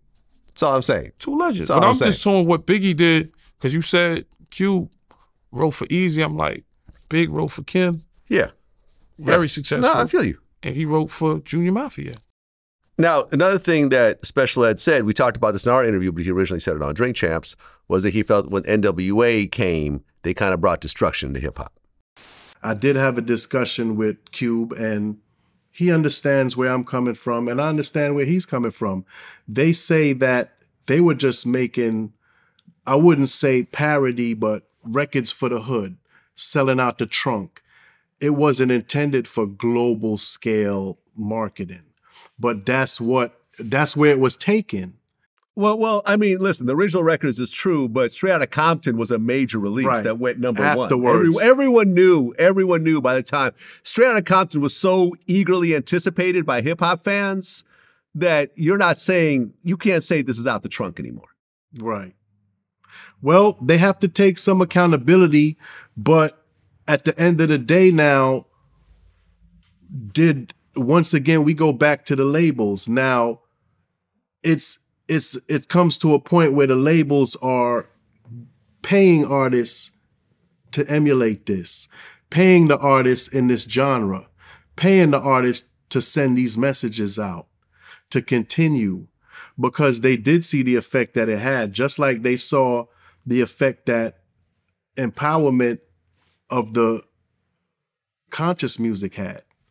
The conscious music had an effect. You saw the people walking around with African pride, black pride, medallions, the gear, self-worth and value. But then when you had the market for those records and the gangster shit, you saw the results of that as well. So yes, music does affect people. It does contribute to people's behavior and the outcome. And it's the same thing we're saying now. It has evolved. I can't say that. Well, you guys were kind of on the same wave, and in terms of the content. Because music is just people expressing themselves. So when I used to be in the hood, and I'd be like, my phone rings so much, I walk around with the charger. I had an OmniPoint phone, and I really had fiends really calling my phone. You understand? So I'm just expressing what I'm going through for the day. Niggas are just trying to make it out. So if niggas is in the hood and they trying to make it out and they expressing they doing fuck the police because they just got their ass whipped by police, it's just an expression of what's going on in your hood. Who am I to say that the drill guys are bad? I like Sleepy Hollow. I like Chef G. Chef G still alive. Free Chef. Not rest in peace, but Free Chef. I've been smoking my bad. Free Chef. K-Flock. Yeah. Free K-Flock. I like the drill rappers. I like what they do. If they can support and feed their family, then that's cool. Who am I to say, oh, the drill guys are just fucking up hip-hop? No, they're a part of hip-hop. Some of them might not respect it. Some of them might not know who Big Daddy Kane, Kool G Rap, Slick Rick, Dougie Fresh. They might not know what they did for the game. But as long as you got niggas like us still giving niggas they props, I guess it's still good for hip-hop. The drill niggas, they might not care. They was nowhere near born when fucking Biggie and Pac came out. So how would the fuck they would know about Big Daddy Kane or Kool G Rap? Yeah, but at the end of the day, you have to admit that there is a connection between certain types of music and certain types of violence. When you're making songs talking about, making fun of your dead homies, smoking a so-and-so pack, you know what I mean? Making music videos where you're pissing on people's graves and doing dumb shit like that, and then violence gets triggered off it. Rest in peace, FBG Duck, who you could say got killed over his songs. But let's keep it real. But who plays it? The fans. You play it. Everybody else gonna play it. If FBG, when FBG Duck did Dead Niggas, you ain't listen to it? Dead Bitches. Oh, dead bitches. Did you listen to it? Yeah, right? I mean, I heard it after the fact. But did you listen to it? At you some clicked point, on yeah. it, right? At some point, yeah. Because negativity spreads faster than positive. Always. You could give out he's giving out cars in the hood and fucking sneakers. He's giving back. Nobody cares. Nobody cares. Oh, he had a shootout. Word, who got killed? Yeah. Nobody gives a fuck. At the end of the day, we all want to look at the some people are devoted to what? They're devoted to watching serial killers, and we're devoted to shit. Like when you see shit like on TV, people are devoted to what? Serial killer shit. Jeffrey Dahmer, that shit was big. We gonna watch that. We all devoted to the bullshit, man. I know, we're all guilty of it. I find myself like this on Instagram all day. I'm just I'm seeing what's going on. Like that's like my new TV too. So I have the TV playing and I'm on my gram. I wanna see what's going on. I love the culture. I'm gonna keep it real. Like you love the bullshit. You don't love the bullshit? We all love the bullshit. I get it. But at a certain point, you have to admit that certain things are connected to other things. Like, for example, there's some laws that were passed. I forgot what state it is. Like, for example, that if you're a drunk driver and you kill someone's parents, you're responsible for child support. Yeah, that's blood money. That's in Dubai. That's in Dubai. If you kill somebody, you're responsible. Right, for, but in the States, this is now happening. Oh, you know what I'm saying? That makes sense. In the States, you kill someone's mom, you got to pay child support for the kids if you're a drunk driver. I know they did that in Dubai, so it makes sense because, like, I mean, but you shouldn't be drunk driving anyway. Exactly. So what I'm saying is that, like, at a certain point, what I think is going to happen, and listen, I had Leo Cohen on my show, right? The most powerful person in music, essentially, in the world. And, and I asked him, I said, at a certain point, with the way lawsuits are going, I think that people are going to start suing record labels over putting out artists that put out certain messages that ends up triggering certain events. You know what I mean? I don't think it'll never work. I think it'll happen eventually. You can't, just because I listen to NWA or this person or that person, that don't mean that I should go out and do anything stupid, because you can't blame it on the music. You can't, listen, hold on, let me just talk. Yeah. Give me my time to shine. Give me the floor. So you can't just put it on the music or, yo, Grand Theft Auto, yo, that's causing my kids to wild out. You can't do that, because if you got a fucking brain, unless you don't got a brain, because I could listen to some gangster shit, that's not going to make me go some drill music. Just shut up about it just a week ago. Bobby Smurda, I'm just dancing to it in the club. That's not altering my brain to go want to kill a nigga. Do you remember? I just told you that sometimes music alters you in a smooth way. Like if I'm in Amsterdam and I'm in a coffee shop and I'm smoking weed, of course I want to listen to Sade or Mary J. Blige or some Bobby Womack or something that's laid back, because I'm a music movie guy. Yeah. So of course it's just moods of music. But I never listen to a song, of course, a 50 Cent song got niggas hyped. Niggas be like, yo, your music did something for me. It motivated me, or it made me stand up to a bully. Sometimes, yeah, music does that sometimes. But if a nigga go shoot up a school or a church, come on, man, that's not what music do. But remember, or movies for example, do. Of course, if you see Scarface or you hear something like Cash Rules, if I'm selling drugs already, right? I'm selling drugs already, and Cash rules everything around me. Cream, get the money. Even though I love Wu-Tang, some of y'all hate me, but I love you guys. But Wu-Tang, legends in the game. Wait. That Wu-Tang doesn't like you? No, that's a whole nother story. We go back to that. I love them guys. Listen. Okay. So when Wu-Tang, some of them don't like me either. So it is what it is. So when you look at Wu-Tang, right? Cash Rules, niggas used to come outside and sell drugs to that song. Right. It was cold. That was the cold. Throw on your North Face. Get money. I got 1,000. And this is real shit. This is how I used to move. I got a G-Pack on me, because I'm really telling you, I got a G-Pack in the North Face. Cash rules everything around me. I wanted to get an MPV, because they had the MPV. They outside. They hustling in the cold, because that's what it was. Wasn't no scamming where you get a check for $1 million to just chill in the crib on the computer. Nah, niggas was outside in the rain, sleet, or snow on the grind. And not saying what niggas is doing now, they got computers.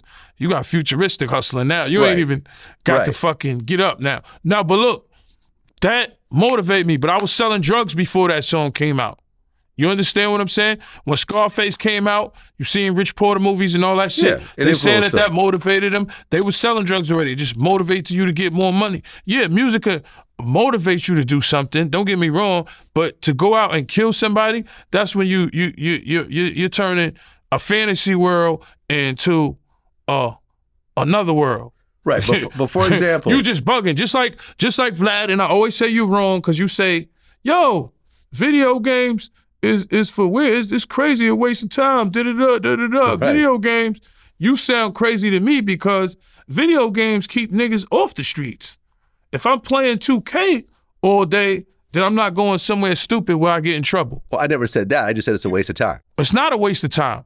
Because you know how many niggas are staying? You know how many killers are staying? My man's from Chicago, right? You know how many killers are staying in the house in Chicago when it's cold and they got their 2K and they don't want to go shoot their op right now because they playing their man for $100. It's keeping niggas off the fucking street. But that time can be better spent reading books or going to school. I'm just saying. No, I'm not saying. Or learning a skill. Look, I read books too. Like I said, you can't read a book while playing a video game. You can't read a book while reading a video game. I read books too. But in the meantime, if you want to play your son, it's a bonding thing. You want to play your son in 2K, this, that, your son. I never said that playing occasional video games is a bad thing. I play video games. You said it's a waste of time. I'm just saying when you're an adult and you're spending 4 or 5 hours a day. Oh, no, if you're an adult and you ain't got no job that's and all what I'm that, saying. Yeah, like, you know, if all but everybody's not like that. Some niggas are playing video games. Most niggas are playing video games. They in the trap. They killing time. They waiting for their phone ring. They doing whatever.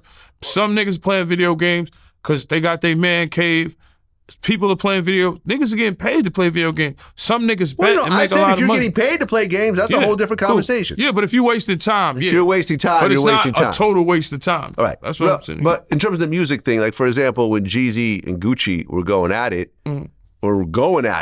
like I remember, I think Jeezy made a song that was like, yeah, I got 25,000 for Gucci Mane's chain.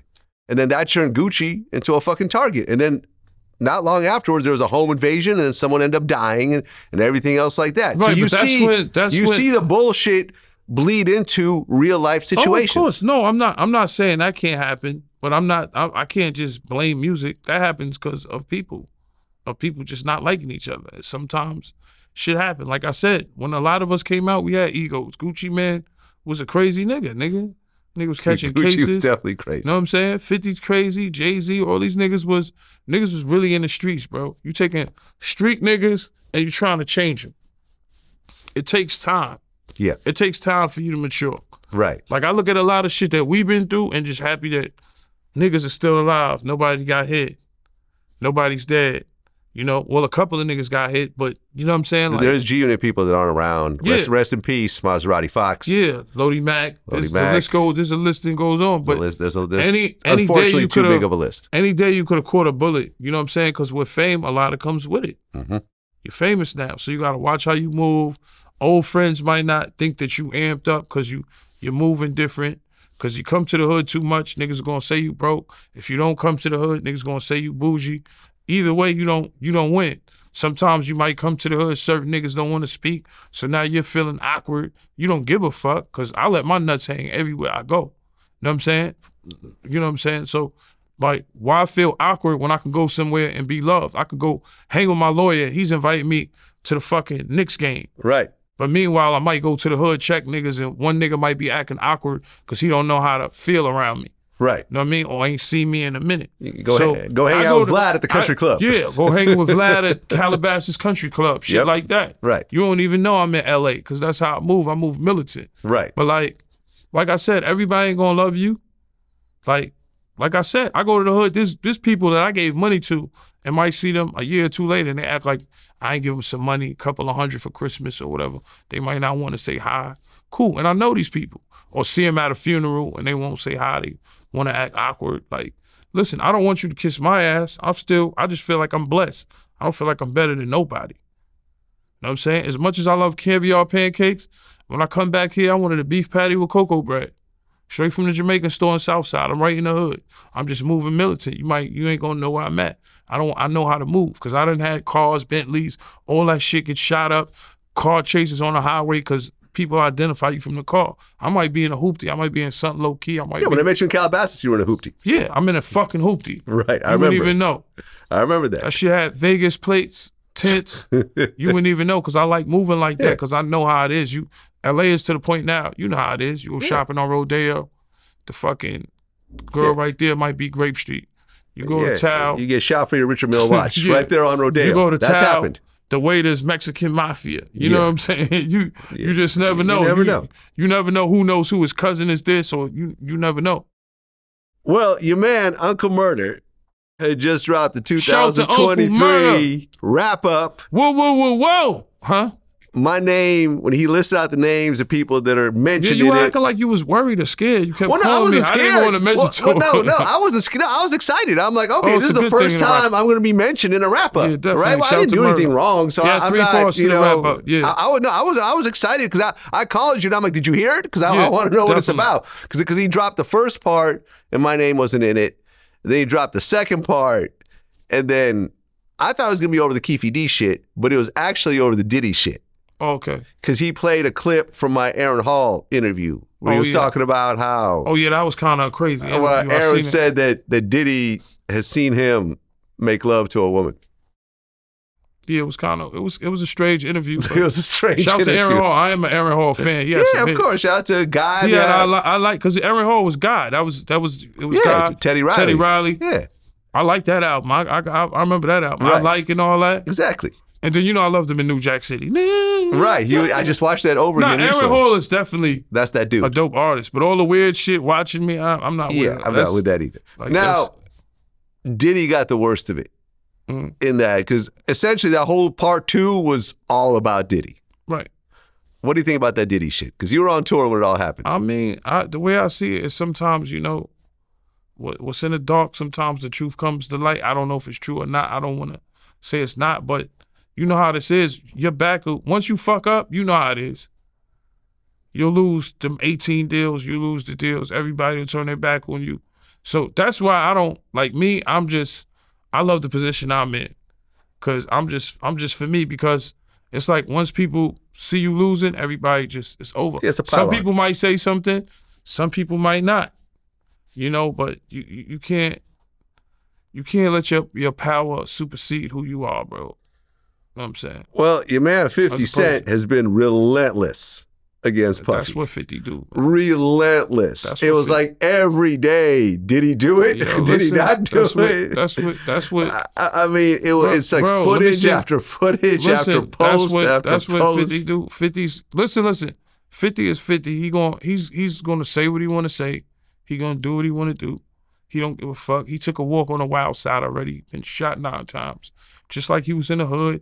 This to me, it's nothing new. This is the 50 I know from being on the boulevard. Oh shit, Boo Boo coming. He's coming to start some shit. He'll have this nigga fighting this nigga. He'll tell this nigga he's pussy. I mean, that's just where we come from. That's just who he is, aggressive nature. What exactly, did something happen between 50 and Diddy at some point? I don't know. You don't know? I don't know. Okay. I don't care. I just know what he's saying, other niggas are probably saying behind the scenes. They just don't want to say it. Is there really a documentary coming?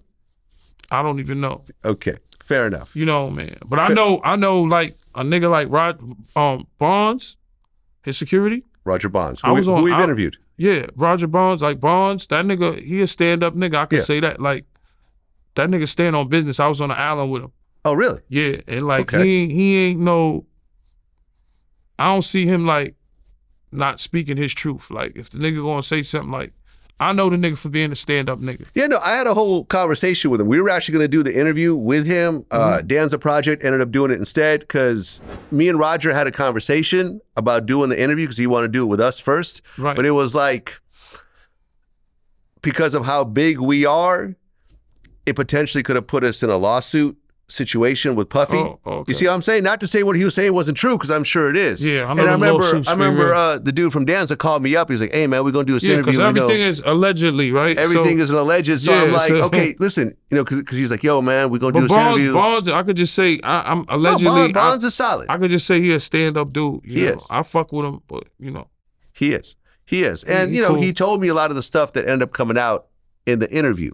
Right. You know, that basically, you know, Puffy was abusive, but so was Cassie. There were situations where she would punch Puffy in the face out of the blue, and then he would react, allegedly, and that type of stuff. But you know how 50 is, man. 50 don't really give a fuck about nobody, just certain niggas. He don't really fuck with nobody. He in his own space, and that's just how Gina always been. We always been the bad guys of the situation, you know. So it's like the industry always kind of like hated niggas, and it's cool. Like I know niggas hated me, and it's cool. It's like, because everybody ain't gotta like you. Everybody don't gotta be a fan of you. I think more people love you these days, though. I mean, if they do, I appreciate it. You know, I don't pay attention to the haters. I just like the love and support that I get. Like I still be open that I go like to Europe or Africa or anywhere in the U.S., St. Louis, Chicago, and niggas know Yayo and show me love, and you know, I'm still appreciative of that, because I never thought that we would make it this far. Right. You know? Now, but the thing I ain't is, changed. A lot of motherfuckers changed. No, you've been the same since I met you. Yep. 20 years ago, essentially. Still the same nigga. Now, the interesting thing about this Puffy lawsuit with Cassie was, in all my years of reporting the news, and it's been 15 years now, I've never seen anyone settle a lawsuit that quickly. She filed that lawsuit, and then like 24 hours later, I remember Puffy even put up a picture. What did Murda saying to wrap up? If he didn't do it, then why'd he pay? Yeah, no, I remember 50 even put up a picture, and it was like Puffy and Cassie. He said, "If I send you this, I want the money today, not on Monday." Yeah, I mean, yo, that shit was a quick lawsuit, but we don't know what happened, but shit, it was answered quick. Yeah. Cassie got her M's up, and that's when everybody else come out the woodwork. Oh yeah, there's like 4 other lawsuits. Yeah. Now, these women ain't, listen, bro, like, when it comes to women's rights, it's been stronger than ever. Yeah. Like, women have a lot of rights, and it's been a long time that women haven't had rights. So, you know, if you do something bad, there's a chance. They're making up for lost time. You know, that's why I always think to myself, I had a daughter, because I had a little more respect. Like, you know what I'm saying? Like, I'm not really a disrespectful guy. When it comes to women, that's really never been my thing. You know what I'm saying? But you fuck around. Some of your songs, though. Of course. The song. Love hoes. Oh, yeah, of course. That's music. It's fun. I ain't loving no. But look, what I'm saying to you is like, when people know when there's money involved, you already know.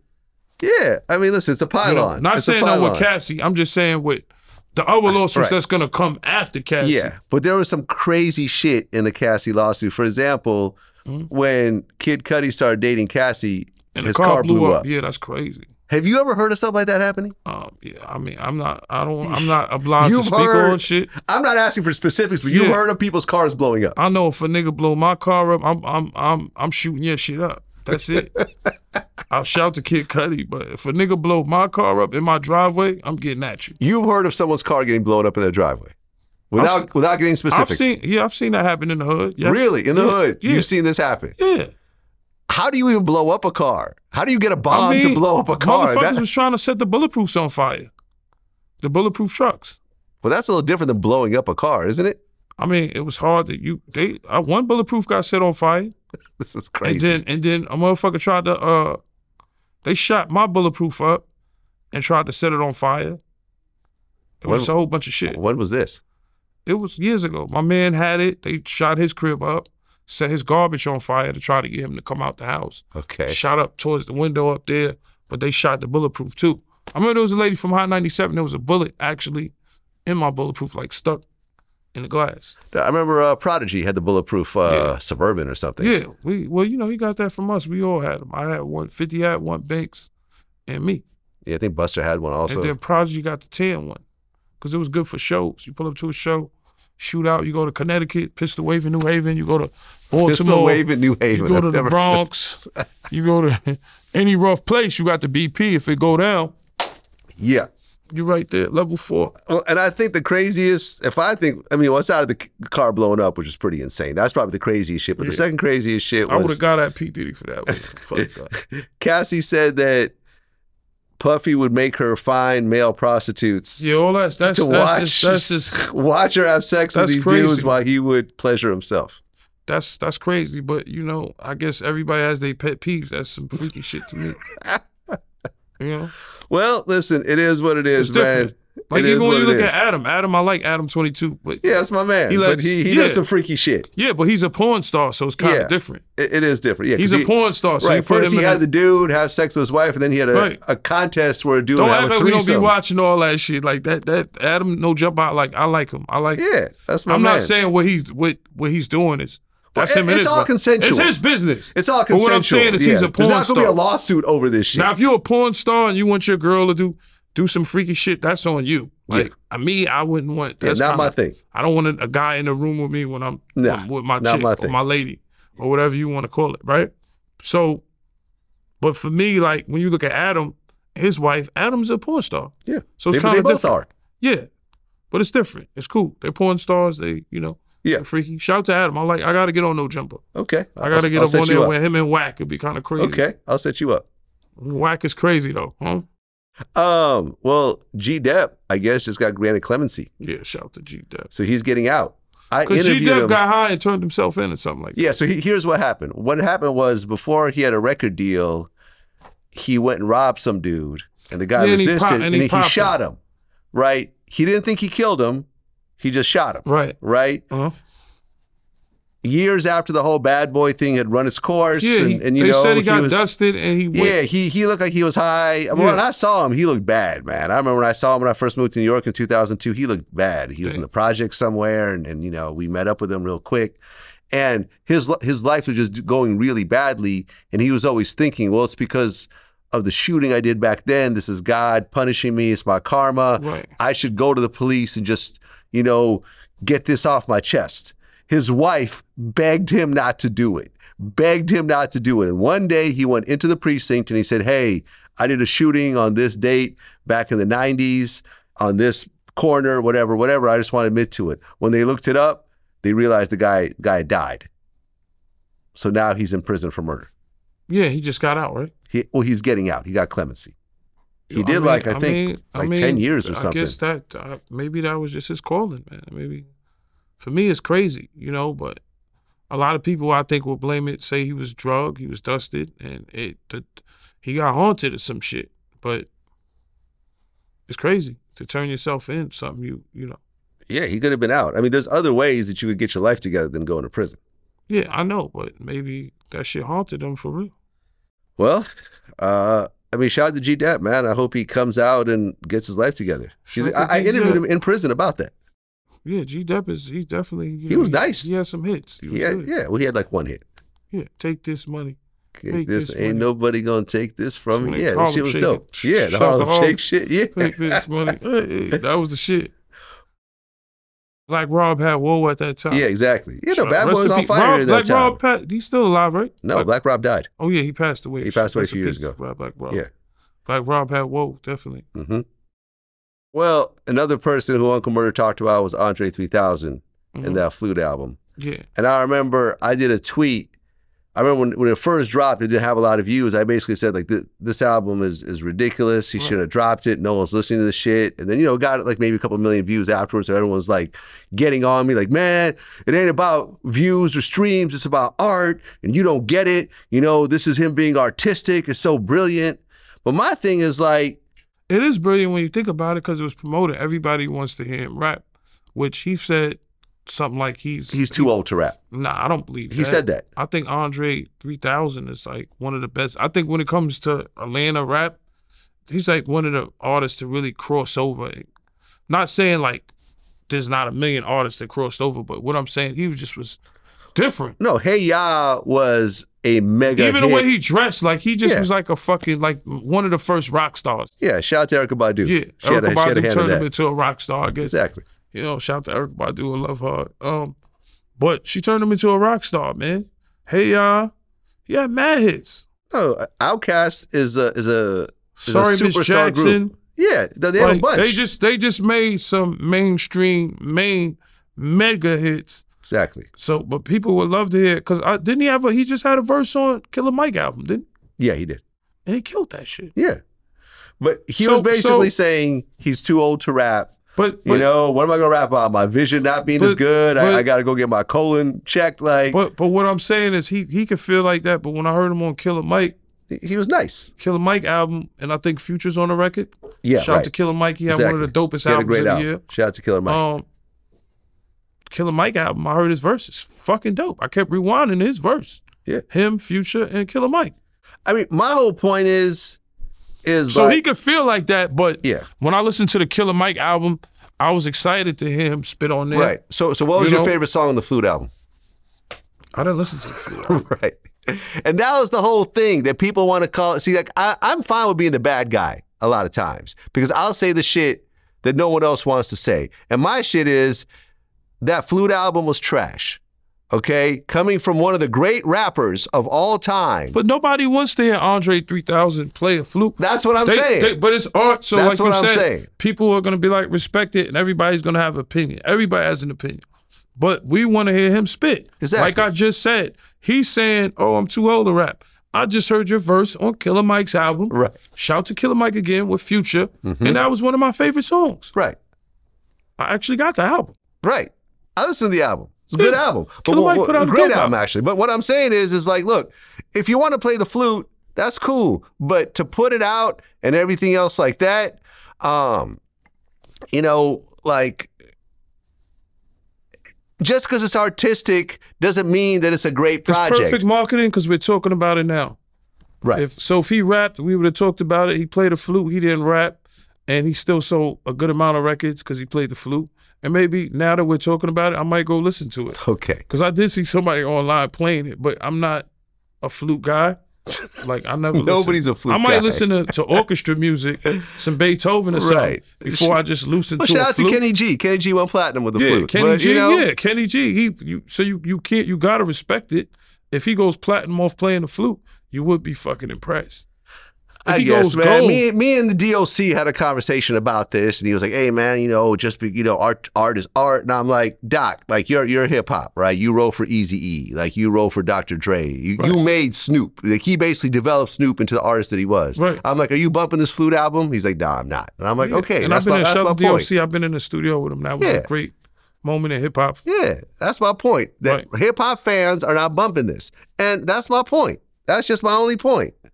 Okay, you dropped the flute album, everyone was disappointed.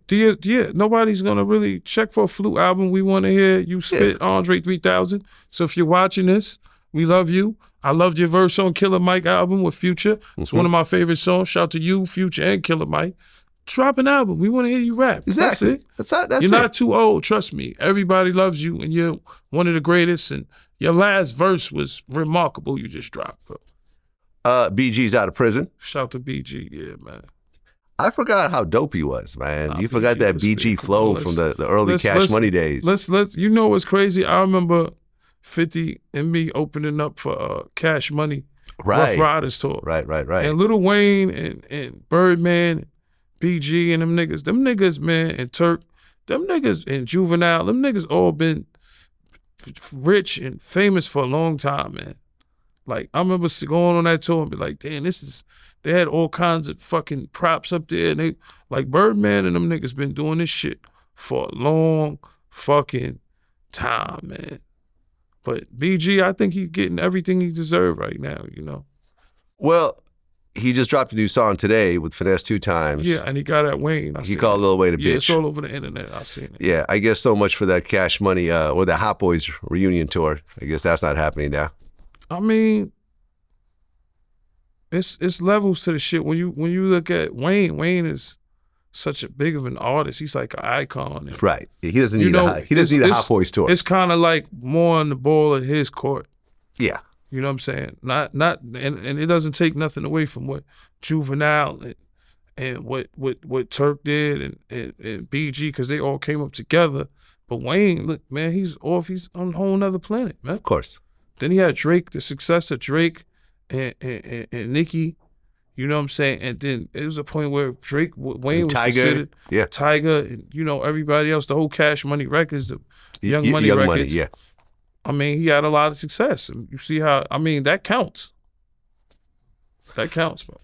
Now, and as well as his success. So the ball is always in his court, man. Come on, bro. Right. But then there was the snitching allegations that happened too. You heard about that? Yeah, but I don't like to call anybody. I don't like to put the snitching thing until paperwork is out there, and if there is, it's not my business. You know, I'd kind of stay out of that shit. Okay, fair enough. I see niggas put it out. It's all entertainment, though. I'm not saying that I don't like watching 1090 Jake or right, who's a regular on my show now. Doing it. Yeah, yeah.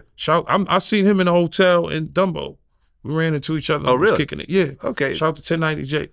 That might have been around the time, or well, no, it wasn't. It was Dumbo. We had a show in Barclays at that time. Huh. And I'm trying to think if it was around the time of our interview. Yeah, because we flew him in. I ran into him. He definitely was outside in New York. He's also big. People think he's just a little fat guy, but he's actually like 6'3". Like he's a big dude. He definitely was with the Goombas. He definitely we was in some nice swanky hotel, and he happened to just jump in the elevator and was like, 1090 Jake. Yep. I fuck with him. No, he's a stand-up dude. He outside. Yeah. He definitely outside. He's outside. Exactly. He ain't hiding enough, and I ran into him in New York. So. Right. I mean, and look, Gunna, the Fuck You Mean song was the most streamed rap song of 2023. It was a hit, yeah. Do you feel that in 2024, snitching really affects a rapper's career anymore? I feel like, you know, street credibility holds a lot of weight to certain people, and I think certain people just don't care. I think the music supersedes everything now. So it doesn't matter. You could be a police officer and you drop a hit, that shit. You know what I'm saying? I think it might take off. You know what I'm saying? Nobody cares. Like an active police officer you on the force. A police officer on the force, nigga. That's going to happen at some point. You a cop. Like an actual... You an actual cop and you drop a hit record. I don't think nobody would fucking care. As long as it's a hit record. Well, yeah. I mean, listen, for years, and you could go back to the VladTV calc, I said for years, there's going to be a mainstream, out of the closet, gay rapper with hit songs. Definitely. And look, Lil Nas X. Yeah, definitely, 100%. He's that closet in his rear view. He's wearing dresses and long weaves and, you know, thongs and whatever the fuck else. And people love him. And he's got huge records. Yeah, and that's... You know, Old Town Road was just the beginning of a string of hits. And it just come to a point where people be like, that's your preference. It's your thing. His Old Town Road was a hit record. Nobody cared if he was gay or not. Well, he wasn't even gay yet. He wasn't out the closet gay. Like, you know what I mean? Later on, you find out. Well, that's his business. Yeah, but he had more hits after that. Yeah, he definitely had more hits. Nobody cares. It's all about hit music. Because when we talk about Gunna, it's an allegation, right? We just seen him on tape, which looked kind of crazy. Well, it's not an allegation. He admitted, you see him on tape saying YSL is a gang. Yeah, but what I'm saying is, sometimes you could talk to your lawyer, and your lawyer might tell me, my lawyer might tell me, yo, I got a cop out for you. Yeah. Right? Because he didn't play a major part, major shit. And I'm not making no excuses. I don't know the paperwork. I ain't seen it. I don't judge anything till you see it in black and white. Mm-hmm. But his lawyer could have definitely told him, yo, take this cop out. Don't worry, da-da-da. Your lawyer's not going to tell you. He's just telling you copping out to maybe this charge. But your lawyer's not going to tell you exactly what you might be copping out to. He might just say, I got a deal for you. Cop out. You ain't telling on nobody. Because this is what his lawyer said. Yes. You ain't implicate nobody. Yeah. You're not going to tell on Thug on the stand. We're not taking a stand. Blah, blah, blah. Word? I'm not telling on Thug. Let me get that deal. Right. I talked to his lawyer about right? This. Yeah. Right? That's what his lawyer said. Yeah, exactly. Shout out to his lawyer, right? The only thing is, you don't really hear seeing Young Thug saying nothing. So if Young Thug say, yo, nah, that nigga ain't implicating me. He ain't telling me on the stand, right? Like I said you from the beginning when we talked about Gunna. I said, damn, if that was my situation, I probably wanted to talk to 50 before I get out. Yeah. Remember I told you could rewind the tape. And I said that. Yeah. And that's kind of more the situation. When you hear a song, he said, I sent a kite, I never got it back. So you don't know what... he said that in the song? Yeah. Oh, okay. You listen to Gunna album, fire. Because no matter what, if you make good music, niggas are going to fuck with you. I'm not saying I would snitch or tell on a nigga, but that don't mean that niggas ain't going to listen to a nigga music. Yeah, and look, I mean, that whole YSL case is a train wreck. I mean, since last time the case, you know, the actual trial actually started. This shit is longer than OJ trial. I feel like. Oh yeah, it's gonna be like a year. Like, yeah, it's gonna be like a year-long trial. To me, it feel like it's a bullshit case. You might as well just give them time served or whatever, because they bids are different. Them niggas be getting 20 years, but they get 10 years probation and 10 years of they bid. So they bids is different. When you hear niggas in New York, you hear 20 years, niggas just get 20 years. You ain't hearing no 10 years probation unless you get like a 10 to life or whatever they call it. You know what I'm saying? I did skip it, so I wouldn't know. But with him, it's like they get different kind of bids. They might say, give him 15 years probation. They probation numbers is correct. Well, right, and his brother, you know what I mean? Young like, Thug's brother got like a 10-year probation, but then he got caught with a gun and he got sent in for 10 years. Of course, because they shit is different. They'll say 20 years, but you really doing a dime because you doing 10 years and 10 years on probation. New York ain't like that. Niggas say 20, you doing 20, 15, yeah. You doing 10. Niggas wish they could have got 10 years probation, but there's some niggas that might not even want to take that, because in New York, niggas don't want to have 5 years probation. Right. So imagine like that's a normal number for probation. Right. You know what I'm saying? I mean, I talked to Boosie. 10 years probation? Yeah. Hell crazy. no. No, I mean, me and Boosie talked about this I in our would last never want to interview. do that shit. He thinks the whole thing is a chess move, because it's like, look, we're going to give this dude 10 years probation. We're going to not allow him to leave the state. So we're going to stick him here with all the people that he has problems with. He's probably going to carry a gun. We're going to catch him with a gun and give him the 10 years. So we got him a snitch, and we got the 10 years. High five. But see, for us in New York, there's you know how like there was bids, like they'd be like, yo, you could do, like when they was light on the gun shit, they could say, yo, you could do a year in jail for a gun on an island or do 5 years probation. There's niggas that want to take that year because they're going to get out in 6 months, maybe 8 months, then 5 years probation. So in New York, 5 years probation is normal. When you start talking them out of town, Commonwealth kind of numbers, I don't know if it's Commonwealth out there, but like 10 years probation, I wouldn't want to do 10 years probation. You'll hear a number like that. But if you get here with a 20-year bid and the nigga saying, yo, you do 10 and got 10 years probation, then the nigga start rethinking it like, all right, fuck it, I got 5 in already.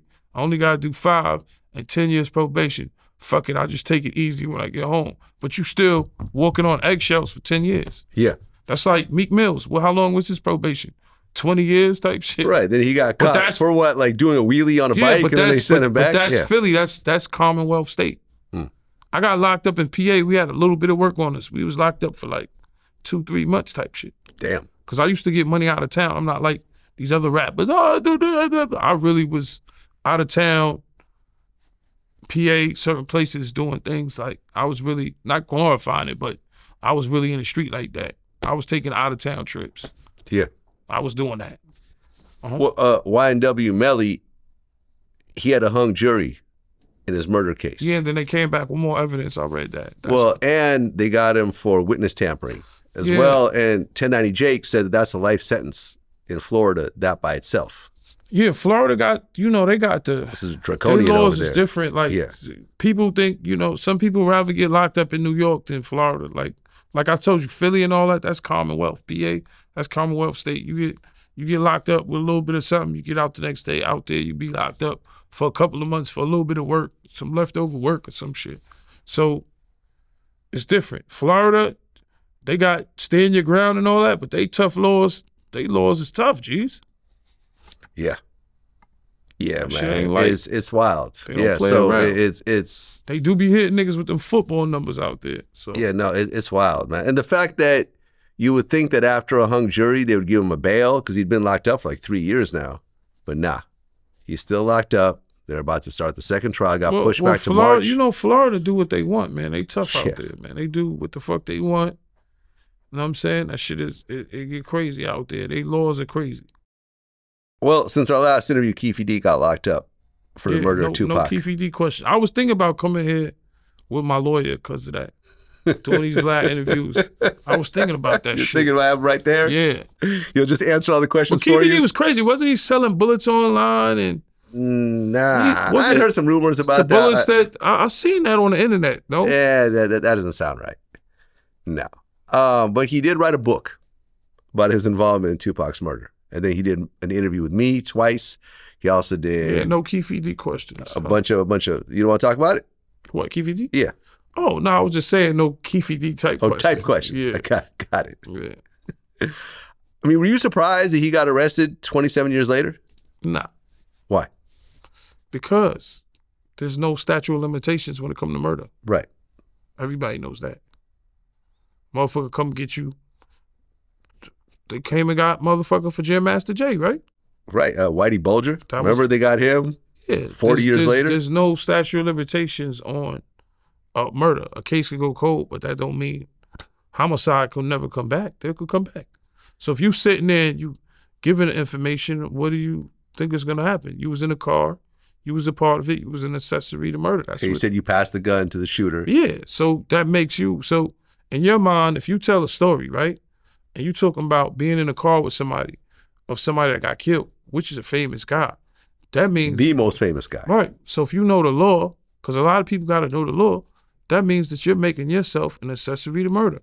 So when you look at Keefe D, people look, real street niggas look at him like, yo, the nigga told on himself.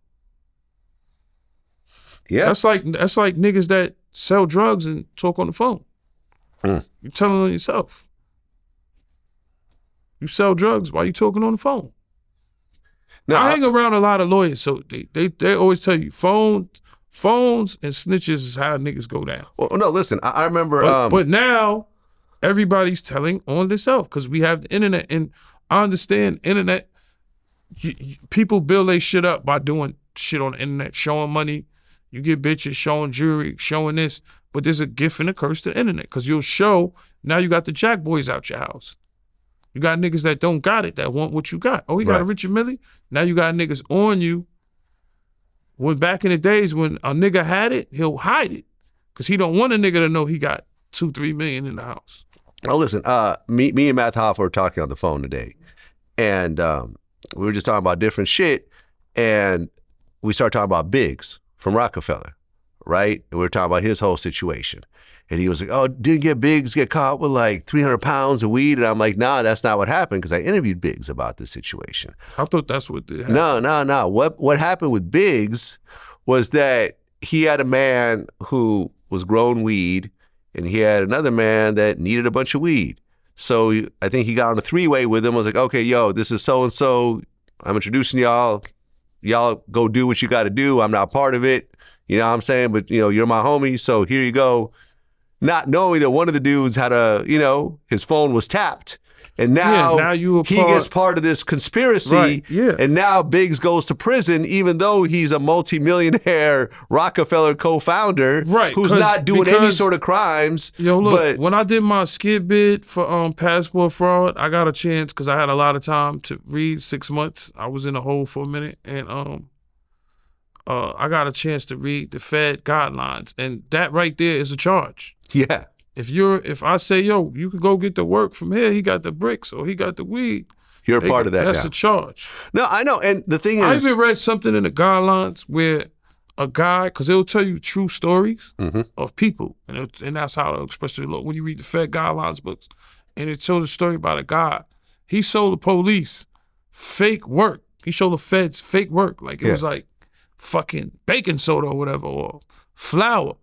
The feds still charged him. It was intent. With the initial intent to sell. No, they charged him with conspiracy to sell cocaine still. Right. So when it comes to feds, you're dealing with motherfuckers that you don't want to deal with. Like, they're dangerous. I always think about that because, I got, every so often one of my homies be like, hey, I'm in Cali, I got a chick, who likes to do coke. You know anyone? No, I don't.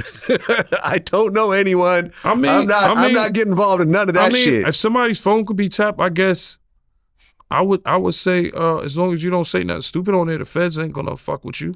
Man, because I don't implicate myself in none of that shit. Because when you look at Crippy, for instance, you know Crippy, supposed to do the interview with him, but I don't know what happened with 6ix9ine shit or whatever. 6ix9ine shit, yeah. Right? Because 6ix9ine was around or whatever. I seen they build a statue of the motherfucker in Cuba. That's crazy. That's crazy. I saw that. Fuck yeah. He must have donated some money in Cuba. Right. But with that situation, Crippy when they ran in Treyway crib, and this is how real it is. This like hour and tune I'm into the streets. When they ran in Treyway crib, Crippy called me for the lawyer. Okay. So I was gonna get Scott Lehman on the phone, or maybe Bob Macedonia, or any of the lawyers on speed dial or whatever. So I was gonna call Scott or Bob or whoever, state, federal. But first thing came Scott Lehman or maybe Don Florio, because you know all the people, right? Mm-hmm. So I called Scott, right? So I didn't get no answer from Scott. I don't know if he was fucking playing golf or doing whatever. You know what I'm saying? Mm-hmm. Nah, lawyers are playing golf on the course or whatever.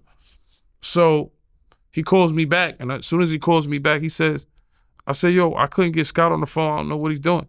He goes, yo, I'm not calling for Treyway. Feds is running in my house now. So when they ran in when the feds come, they ran in everybody crib minutes apart. We gonna run in 6ix9ine crib, Treyway crib, Crippy crib, right? So he's on the phone with me telling me, yo, they ran in Treyway crib. He called me back 2 minutes later. They was at his crib. Yeah. They was at his crib. That's how ill the feds is, nigga. They ran in his crib. He's calling for Treyway. Yo, the feds just ran in Treyway crib.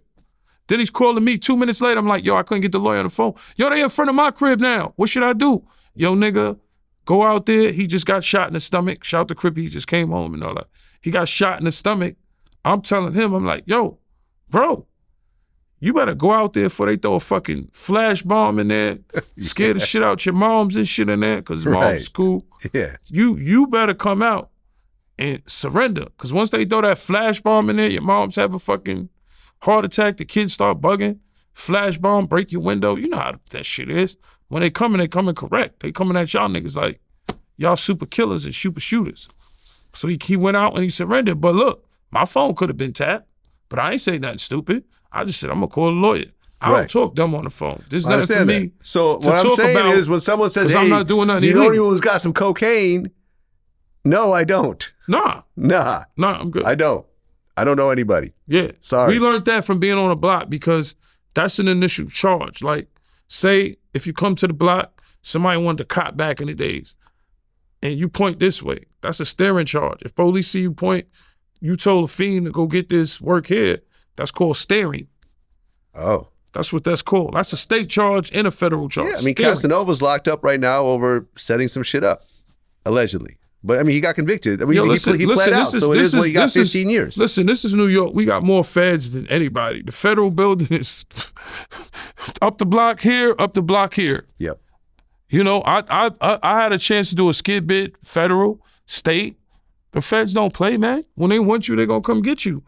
The feds' job is they want to eradicate every gang in New York City, clean up New York City, where it be the safest place to live. In the 80s, this was one of the worst places to live, right? In the 90s, they started cleaning it up, right? Yeah, thanks to Giuliani. Giuliani and all the came, RICO shit, David who's Dinkins, now being charged with RICO himself. Yeah, so look, now he's being charged with RICO, Giuliani. Right. Boom. Giuliani was tough on crack, coke. He was tough on laws. Police was beating motherfuckers up. Yeah. We love David Dinkins. David Dinkins, we was clapping, Everybody was in the streets loving it. Giuliani came, fucked New York up. Then after Giuliani to the 2000s, shit started getting cleaned up. Their job now is to what? Clean up the streets. Is Brooklyn getting clean right now? Is it? Yes. You been to Dumbo? Not recently, no. You been to Williamsburg? I've been through there. You been parts of Bed-Stuy? No. Yeah, because it's different now, it's getting nice. Okay. What about Brownsville? Brownsville, I think in due time it'll get cleaned up. They'll clean it up because these indictments is taking so many niggas off the streets. Yeah. So one summer you could be in Brownsville, you could see, and I witnessed it. You could see 30 niggas outside. Then you come next week, and 30 niggas are gone. Yo, where them niggas went? Oh, they all got indicted. All got locked up. Yep. Because the Fed, when you turn into a civilian, right? Raising your family, regular person, living your life, all you want is a peace of mind. Well, you so know, when motherfuckers start shooting and innocent people get killed, the feds are gonna come. Their job is to clean shit up. Well, you know, when Keefe D got arrested, a lot of the questions that came up you know, and I did a bunch of interviews, like, you know, on Pierce Morgan and stuff like that. A lot of people were like, well, do you think that Puffy is going to get caught up in this case at all? Because according to Keefe, of course, you know, there was supposed to be $1 million payment for the murder of Tupac, you know, blah, blah, blah. And I'm like, no, I don't think so. You know, I don't think so, because to try to use a hearsay situation over a 27-year-old case with a multimillionaire like Puffy that's going to have the best defense that money could buy, I don't think is ever going to happen. But, you know, I remember I was talking to someone about this, and to me, what I don't quite understand is that when I looked at this situation, it's like, all right, so Suge is pressing on Puffy, right? He got all his Pyru Bloods and everything else like that. Puffy, who's a multimillionaire, decides to align himself with the Southside Crips. So now you got this whole gang shit that's going back and forth.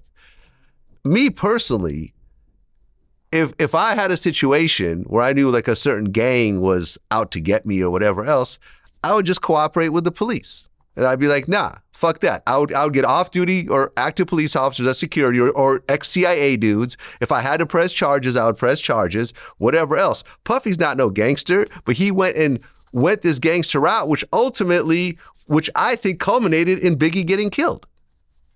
You know what I'm saying? I understand what you're saying. He could have went a civilian route, but maybe he didn't feel like a civilian, because you might could say he's a civilian, but Puffy don't feel like he's a civilian. He had Wolf with him. He had Roger Bonds with him. But like, why? Why is my question. Why? My whole thing is, Big got killed because he wasn't supposed to be in L.A.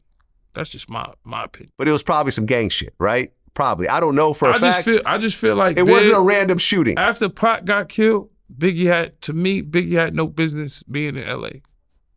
That's just all I say when I look at Biggie and Tupac. Okay. You know what I'm saying? Then when you look at Pac's situation, it's just an everyday situation. You a rapper, you fuck a nigga up, you get shot. Pac got killed over some gang shit, 100%. But what I'm saying is, Pac was a real street nigga. Biggie was a street nigga, right? You will say, right? Yeah. But he was hanging around some street shit or whatever you want, because you hanging around some street shit, you're going to get into some street shit. Pac, that was fucked up the way he died, because beat a nigga out, a nigga went and got the gun. Once you put your hands on a nigga, ain't no telling what a nigga going to do or what he going to get. Or you put your hand on his kid, his wife, his money, you don't know what, because for every action, there's a what? Reaction. There you go. So Pac's death was a reaction.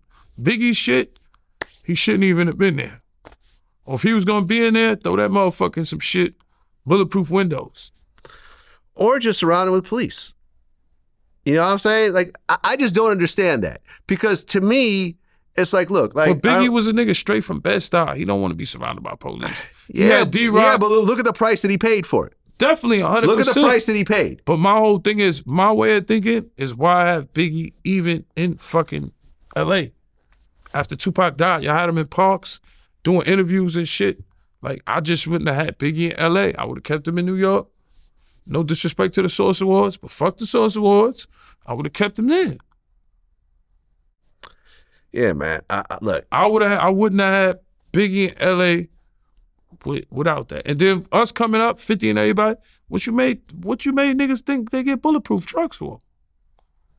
Or for Biggie. But didn't 50 have like, you know, like Green Berets and all types of military dudes, like nothing but security. Street niggas around. Niggas be making He never had none of that shit. I never seen no Green Beret. There'll be security that Interscope sent. Well, I remember there was a white, when I first met him in Game, I remember he had this white dude that had like a bunch of tats on him and stuff like that. He didn't look like a gangster. I mean, there was probably some Jay-Z had white CIA niggas. I don't know, like, but from what I seen, like when I look at some security, they're there for the crowd control and they're there to de-escalate situations.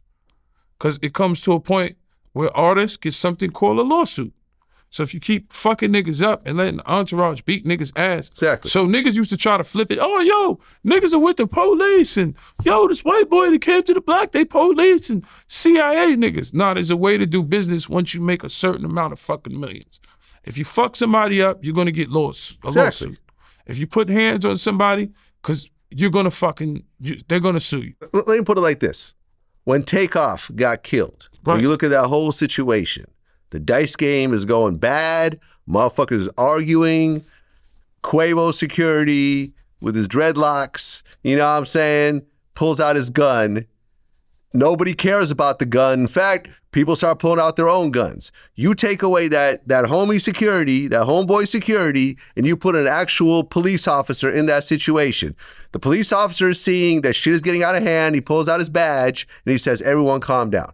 You think anyone would have started shooting with a cop right there? I understand what you're saying. You see what I'm saying? Takeoff would be having shows and living his life right now. I totally agree with you. You know, you get what you pay for. But some niggas probably don't want to move like that. You understand? And fuck all that, man. When it comes to situations, for me, I have active police officers that I use for security sometimes. And I'm not mad at you. And when I come up here, I will clearly say it. And this is a motherfucker who's gotten into it with people, who shot at people, whatever else. I know that if anything goes down, he is not only. I remember I had a conversation with him. He said, NYPD is the biggest police force in the world. You name me one gangster that's going to go up against NYPD. Nah, I don't know nobody. Nobody. Yeah. Nobody. Motherfuckers have killed somebody in the hood before they shoot. NYPD has surface-to-air missiles. They can shoot a plane out the sky. I don't care how many extendos or switches you got. NYPD's got some heavier shit than you. Niggas ain't going against the police like that. That's what I'm saying. So just be smart. You know what I mean? No, I believe a lot of artists would be here if they picked the correct security. Exactly. And it could be armed security, it could be police, whatever you are. You on a whole nother level, you're worth something. Yeah. But one thing I've learned, and I've learned from being in the game, and that's why I always shout out 50, because people, places, and things play a major thing in life. Like, I don't need to be on the corner chilling with niggas. I don't need to be somewhere where I gotta be a gun. I could go to the Calabasas Club, chill with you, have a nice lunch. White guys are looking at me like, what the fuck I'm doing here? You know, me in Hollywood. Right. You know what I'm saying? But listen, like, I just travel the world. And you know what's the thing about overseas? You know what's the thing about Melbourne, Sydney, Perth, Australia, where else? Dubai, Abu Dhabi, all these places, they look at us crazy because you know why? They have less guns. Yeah. There's guns there, don't get me wrong. It's safe over there. But for you to get a pistol in Australia might probably be $100,000. Yeah. You know what I'm saying? There's less guns. So when you go off there, I don't have to wear my Pooh Shiesty or B-Lo. Me and Murda, we're dancing. We're having the time of my life. We're in Abu Dhabi. We're in Dubai. We're in Australia.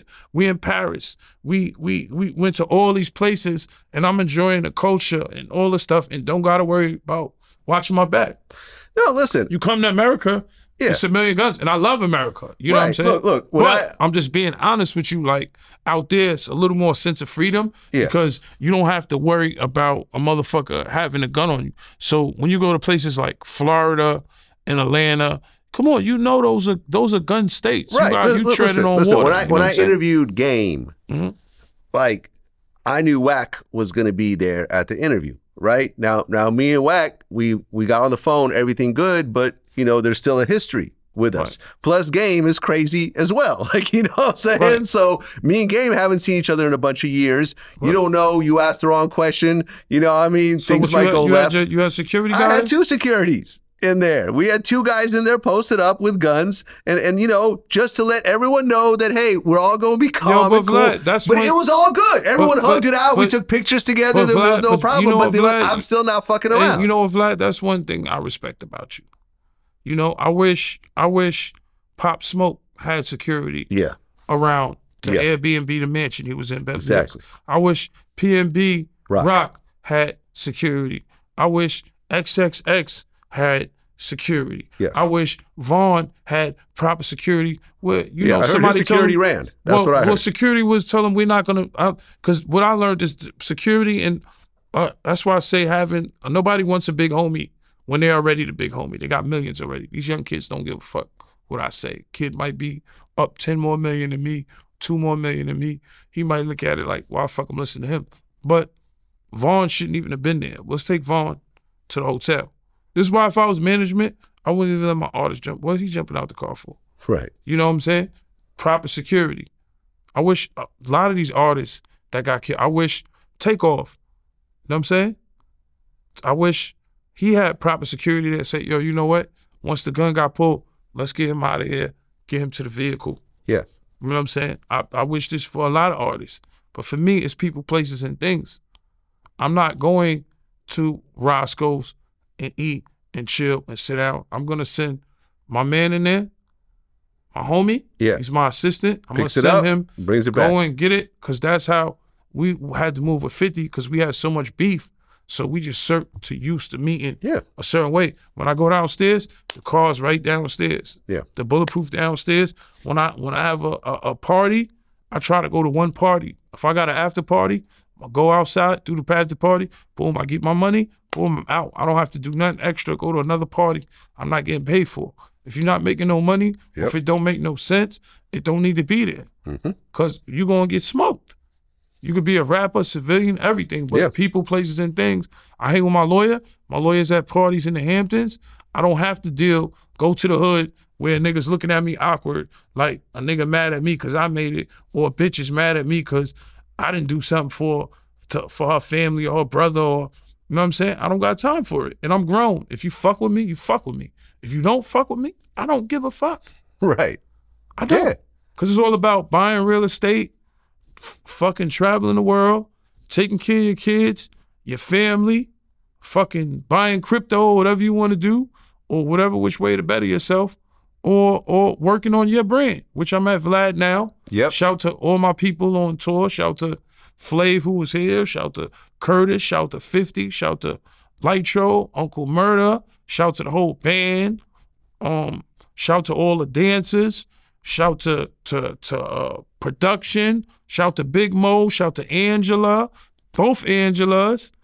Shout to Julia, the dancers, Daisy, Mallory, Taylor. The list goes on and on. Shout to Jeremiah and his camp. I had a great time for 6 months where, you know, you wake up, you know, best hotel, so your bed is always done for you. Yep. You know, and in the Four Seasons, they're going to do your bed for no reason twice. Right. You know? I love the Four Seasons. Yeah. I don't have to, I love it. I love the Four. That's my favorite hotel. I love when room service 24 hours, just order. I got my TV hooked up, my Fire Stick hooked up, watching TV. I enjoyed it. It was an experience, because one thing I learned about life is, you know what's the main thing about life? Live in the moment. Just like right now, I'm doing this interview. I'm excited. I haven't done it in 6 months. I'm living in the VladTV moment. And I appreciate what Vlad, your followers, did for me. And when I go overseas and people be like, yo, Vlad. Because they don't really talk about all the other interviews I do. They mention Drink Champs, but everything is VladTV.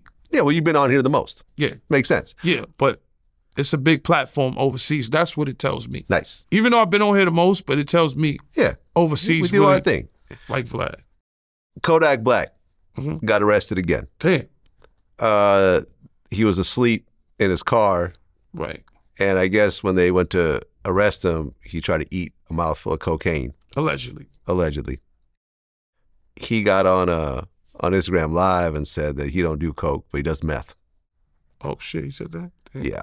And now he's back in prison or in jail again because he violated his probation. Yeah. Now, you got to think Trump got him out originally. Yeah, Trump got him. Trump got him out, but you keep fucking up. You a big artist to get pardoned. Yeah. But you know what? When I look at Kodak, it seems like his mom's is a good lady. I'm Haitian. Haitians are big on prayers. He's Haitian too, yeah. They all pray for you. Kodak is just, he got so many people praying for him. I think sometimes he's like me. We think we're unstoppable.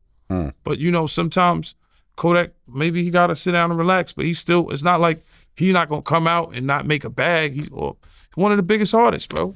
I got it. I mean, do you think that, not style-wise, but just overall, is he the DMX of this generation? I feel like he's like someone who's got a huge fan base. I feel like Kodak, who is always messing up, who's got serious drug issues, constantly in and out of jail. Yeah, I feel like it didn't start off with drug issues. It started off with just a him issue, him being a hood nigga, and just like me. I can't never say I'm better than somebody when I got out of jail and went to jail the next day.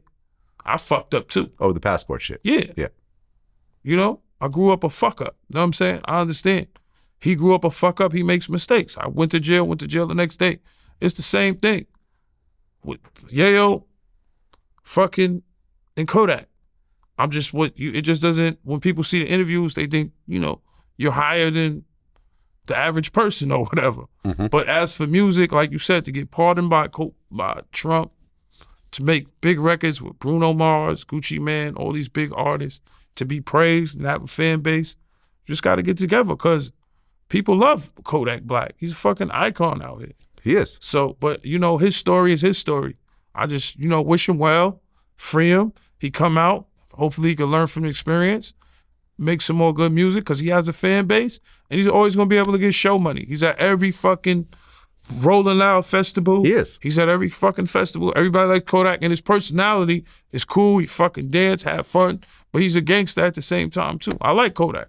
Never got a chance to meet him. I think everyone likes Kodak, but it's just like you got to shake your head when you see this over and over again. I mean, he's a young nigga with money. He'll get it together.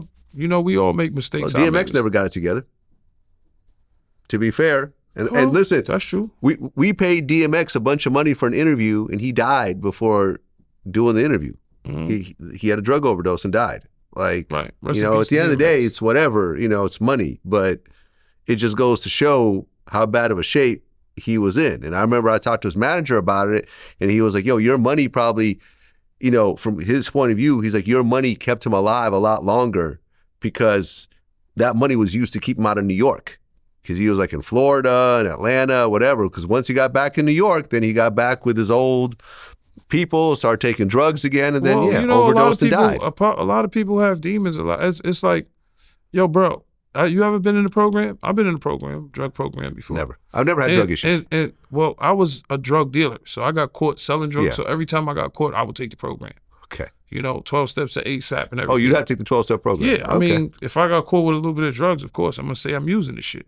Yeah. Oh, you know? Okay. Oh, that's I'm a drug dealer. Okay. Yeah, I was a cop out for every drug dealer. Oh, I'm an addict. That's why I'm dealing. Yeah, just like I did shock and everything. I'm an addict. Have you ever done cocaine yourself? Nah, never Crack, in my life. Nothing. I look you in my eyes and tell you crack, cocaine. Never. Yeah, I've never done cocaine myself. For you to sell drugs, I've done mushrooms and acid and ecstasy and stuff like that. Because listen, in Australia, I've seen plenty of cocaine. It was parties. You do what you want to do.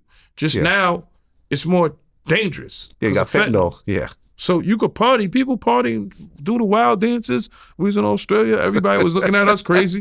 They did the cocaine, and it's cool. You could do what you want, because I'm not gonna judge you. Yeah. You know, when people start doing the cocaine dance, it's funny. You know, but now it's like a roll of the dice. Yeah. Me, my thing is weed. I love weed. Yeah. I got my strain coming soon. Shout to Green Label, shout to Steve, shout to everybody that's a part of the movement, you know, Lemonade, you know, Burner, shout to Wiz, got a song with them. 420, we coming crazy with the strain. So I'm a weed guy. I'm a weed connoisseur. I like marijuana. Me like too. Cocaine is not my thing. Not my thing either. I don't like nothing to fuck with my nose. I sold crack, so I would never do crack. Yeah. You know, and I'm not glorifying that. It was a fucked up thing to do, but you know, it made me who I am today. Yep. That's what I was trying to tell you. I don't glorify being on Rikers Island or going to the feds or my life is real. I did this, I did that. It's just a part of life, and it taught me. Because my bids were skid bids. They wasn't long bids. There wasn't nothing crazy. Well, John Moran is back. Yeah, shout to him. And he's dominating. He's going crazy, of course, man. He's dominating. Lil Wayne thinks that he's the obvious choice to replace LeBron as the face of the NBA once LeBron, you know, retires. Lil Wayne knows basketball. I think John Morant definitely, you know, it went, Steph Curry was the face for a while. I mean. True. I mean, when you look at John Morant, he look like how all the young niggas look in the streets, man. So it's like relatable. That's like when Steph came. Steph Curry, he's not a big guy like LeBron, but he could fucking shoot from half court and dribble like a motherfucker. So, I mean, every other while it's going to be a face. There's definitely be a new face. But he's definitely one of them. Yeah, no, he's definitely one of them. And hopefully that's the last gun shit we ever hear from him forever. I think it's over for him. He missed a lot of games, you know. Yeah, I think he understands. And what's interesting, though, is that just yesterday, the chair you're sitting in, I had Sebastian Telfair. Oh, shit. You know what that is, right? Yeah, definitely. Hell yeah. You know, after that whole situation, remember like the whole, when he got his chain snatched in front of Justin's, and then Fabulous got shot? Not to say that the two things are related, but it was a fucked up bad situation. The next night, he lost a $20 million Adidas deal. Yeah, of course. That's how and this is what I learned from Fifth. Because when 50 transitioned from 50 Cent, the nigga on the block, we got the pistols, we in a van, we got the bulletproof vest, to transition to 50, the businessman, when you realize, yo, we got endorsement deals, we got this, you'll lose everything. Yes. How many deals they said Diddy lost? 18? Yeah. Well, there you go. Yeah, Sean John is not being stocked at Macy's anymore. A school that Puffy started has distanced him. Said that he's no longer part of this. Well, there you go. Revolt has made him step down from chairman. And it could be allegations, and you're exactly. So it's like for me, I'm like how you said, you're self-made. Nobody could really take anything from you. I like the idea of that. And when I look at 50, all his deals was like self-made, but he was also smart. People, places, and things play a major thing in whatever you do. If you got an endorsement for $20 million with Adidas, of course they don't want you in a shootout. Right. Right. Course, I mean, because same thing happened to of course they don't want Arenas. you. Of course they don't want you carrying a gun. Yeah. Of course, if you got to deal with Adidas, of course they don't want you to slander anybody like a Kanye. Not saying he's wrong or right, but of course these corporations ain't gonna want that shit. Well, I think in that, and what he said, he was wrong, and you know, of course, what he said was wrong. Well, but what I'm saying is, he's now apologizing and trying to work his way out of it. Exactly, because the company, if you're under any, listen, if I'm under any big corporation and they're giving me a chance to get money that I dreamed of in my life, I'm gonna be respectful and feel blessed towards that deal, and be respectful for the people I work for. And it's not kissing ass, you know.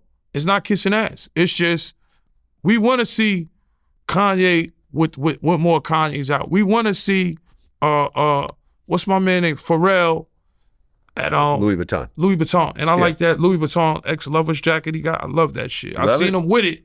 It's a Louis Vuitton. It's an XL Lovers. I was just at the store yesterday. I seen, how much they want for it? Don't say $5. I'll tell you this. Don't say $5 grand. No, listen, I'll tell you this, because I was talking to my salesperson over there. Shout out to my man Mustafa. Shout over out to there. Mustafa at Louis. He, you know what I'm talking about? You know the same salesperson? Yeah, I know who you're talking about. Okay, right. Yeah. So I was there yesterday to get a beanie, and that yesterday was the day that the Pharrell shit dropped. They said they did 600,000 in sales at that store in one day.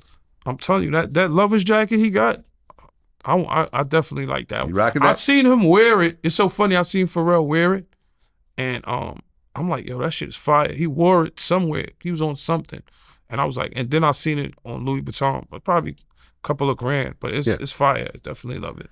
Yeah, I mean, look, I love to see, because like Virgil, we wanted to see who's going to take Virgil's spot, and of course we would have been excited when Kanye would have did it. Virgil or Pharrell, anybody would be. Well, yeah, they were going to pick Kanye after what he just pulled. Because style is just like, some people just, some people just got it, man. Some people are just very good at dressing, you know, and some people are just go get a stylist. Right. Like, I could tell you a funny story. Okay. And you're not going to believe this. Okay. It was a movie premiere, and I never forgot, because it was me, 50, Snoop, a couple of other people, and A$AP Rocky was there. And A$AP Rocky had a security, and I swear, and you can ask him this. This is a straight life thing, and he's the first time I seen a guy with the man purse. Right. This is years ago. Yeah. This might be in like 07. I swear to God, I can find the picture. I'll find the picture for you. It's me, Snoop, A$AP, and it's the first time I seen a guy with the man purse. Besides being in Europe, because you know in Europe, a lot of trends start there. Like the skinny jeans was out there years ago. Right. When we was wearing baggy, they was wearing skinny. We was laughing at them. Now we all wearing fitted jeans. Exactly. Right? So A$AP Rocky had the bag, and everybody's looking 50, Snoop. Everybody was like, what the fuck is going on? You got money in that shit or whatever? And swear to you not. And A$AP, he'll tell you. You can ask him. He pulled me to the side. He said, yo, this is the new shit. You want to start seeing motherfuckers with this. Motherfuckers don't know what I'm doing. And I always said, A$AP is the first nigga to do the man purse shit. Yeah. Swear to God. He's like, niggas don't know nothing about this, yay. Swear to God. Yeah. That's because A$AP Rocky, when you think about fashion. Yeah, he's one of the top guys, yeah. He's a connoisseur. You see him at all the fashion shows and shit like that. But he's the first motherfucker. This is probably 07, 06. He had a man purse, and I'm looking like, well, no, we can't. He wasn't even out in 07, 06. No. A$AP Rocky was out. It was like maybe probably 2010. Yeah, probably 2010. Yeah. Well, look, let me tell you, man purse. You wouldn't even think that you never seen nobody with it. Yeah. He was the first person I seen with it. He was like, yo, trust me, Yayo, this gonna be the shit. He put me to the side like, I know you looking like why I got this, but he was like, yo, I'm telling you, this is gonna be the shit. And I was like, oh shit. So whenever I see the man purses, I think of A$AP Rocky because he's the first nigga I seen do it. And now it's a fucking trend. They got all kind of man purses that are great, niggas. You know what I mean? And don't sleep on the nigga because the nigga have a gun in that shit. Don't think. No, I see dudes with man purses. Not my thing. Don't think because a motherfucker got a man purse or a man satchel, that ain't a big 45 in there. I done seen it. Little niggas in the Bronx, Brooklyn, Queens, got the man, the Louis shit with the big ass gun in that shit. I remember I was listening to 50's book. I was listening to the audio version of 50's book. And he was talking about a situation with Sha Money XL. Right. Because when 50 got shot, he was staying at Sha Money's house and he was recording in his basement. Yeah, well, he wasn't staying there. We all would just go there. There and record. Yeah, right. We'll crash out on his couches. Yeah, exactly. Whatever. And he wasn't physically like living there, or nothing like that. Okay, right. Oh, so he was recording over there. Yeah, right? We all was there. Got we all recorded. Got it. Yeah, I mean, I don't remember exactly how it went, but it was something like that, right? So he was saying how when they were kind of finalizing all the paperwork around the album, Sha Money wanted to get like a big check for studio time, and 50 was like, "Well, you never said that you're gonna charge me for this, but like, why don't you just take a couple of points off the album instead?" And he said that Sha just would not budge and would, I want this, you know what I'm talking about, right? Yeah, he said, I want whatever, 100,000 or something for studio time, whatever. Definitely. And so 50 was like, fine, give him that 100,000. He said, number one, it was one of the worst business decisions ever because he would have made way more money because Get Rich or Die Trying went diamond. Yeah, you know what I'm saying? Yeah. And he said that he really kind of stopped rocking with Sha Money after the situation. Right. Is that accurate from your point of view? Yeah, I mean, yeah, if he said it, yeah. That was accurate from my point of view. You know, and when I read it, it didn't really surprise me because me and Sha Money were cool at one point. I remember he lived literally across the street from me. When I lived in Silver Towers in Manhattan, he lived at this apartment building across the street. Sha Money was a good guy. I just feel... Let me just finish. Yeah. I went to his house. We hung out, smoked weed, talked, whatever else. And then I remember out of nowhere, I would see him talk shit about me online. Just talk shit on multiple occasions. You know what's crazy? I seen him talk shit about me online too.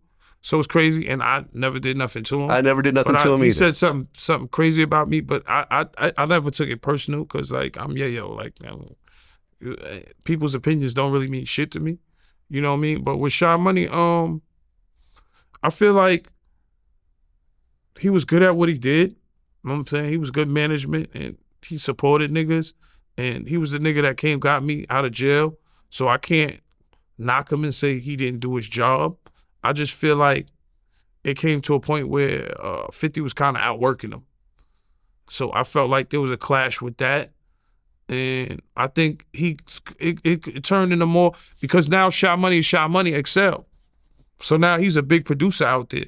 So I think Sha Money got more. Was Sha Money a big producer?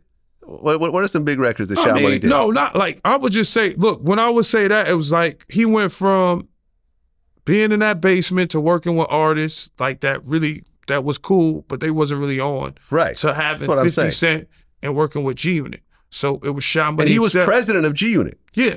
But you got to remember, Fifth was screaming Sha Money XL. So people wanted to know Sha Money XL. He was a part of the movement. Don't get me wrong. Yeah, but like he said, when that point shit happened, and money gets involved, shit starts to change. I didn't know anything about that. But as for me getting out of jail, you look at the video, Sha Money's coming to pick me up.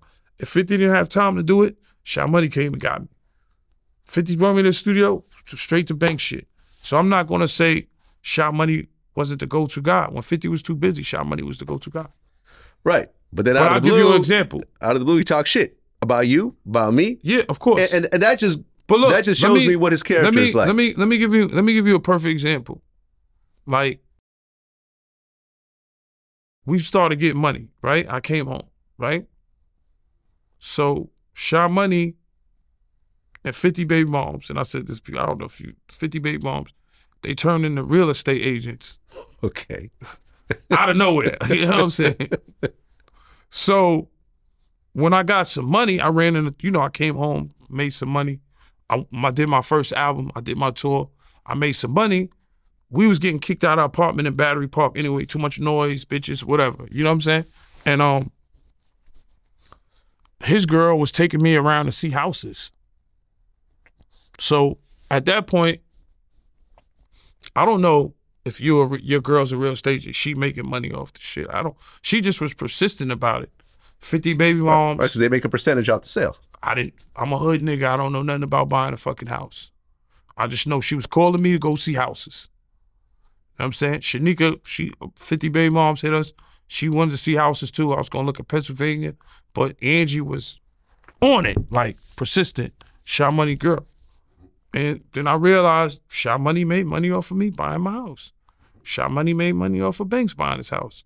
Sha Money probably made money off of Buck buying his house. Yeah. So it's little things that you don't know. Yep. Because financially, when you're making money, you're 25 years old. I don't think 50's too busy to give you the information you need. I just feel like Sha Money should have gave us better information. Right. Not saying I'm mad at him because, like I said, he came, got me from jails and did a lot for me. I appreciate it. Talk shit about me, but I forgive him. But for instance, my first home, maybe my first home wouldn't have been $1 million. Oh, that's how. You they got a nice commission off you. Yeah, I see. I'm just saying. They're pushing you to a higher dollar amount so they can get more themselves. See what I'm saying? You understand what I'm saying? And listen. Maybe, look, I'm 25 years old coming out of jail. Maybe if I would have went to 50 would have probably told me, you'll go to Pennsylvania, get a house the same size for $500,000. Yeah. Save your money. Exactly. You know, why push for me? And I'm not saying my house wasn't nice. I'm just saying, like, I just feel like financially, somebody would have gave me better advice.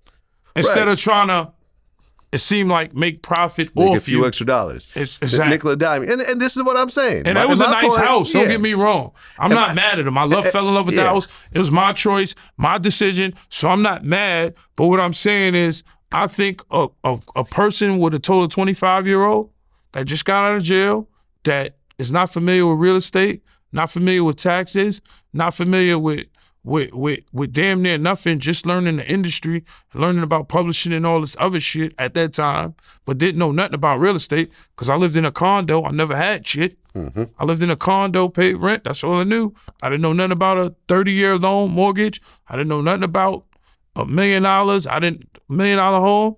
I think I would have gave that 25-year-old Yayo getting off of Rikers Island and getting out of shock, I would have told him to get a house for $400,000. Exactly. $500,000. Exactly. And listen, and this is just a lesson. Just me giving, Yayo giving younger advice. Yayo advice. Exactly. In which Sha Money would have gave me the advice because 50 did give me the advice to go to Pennsylvania and do that because I would have saved millions of dollars.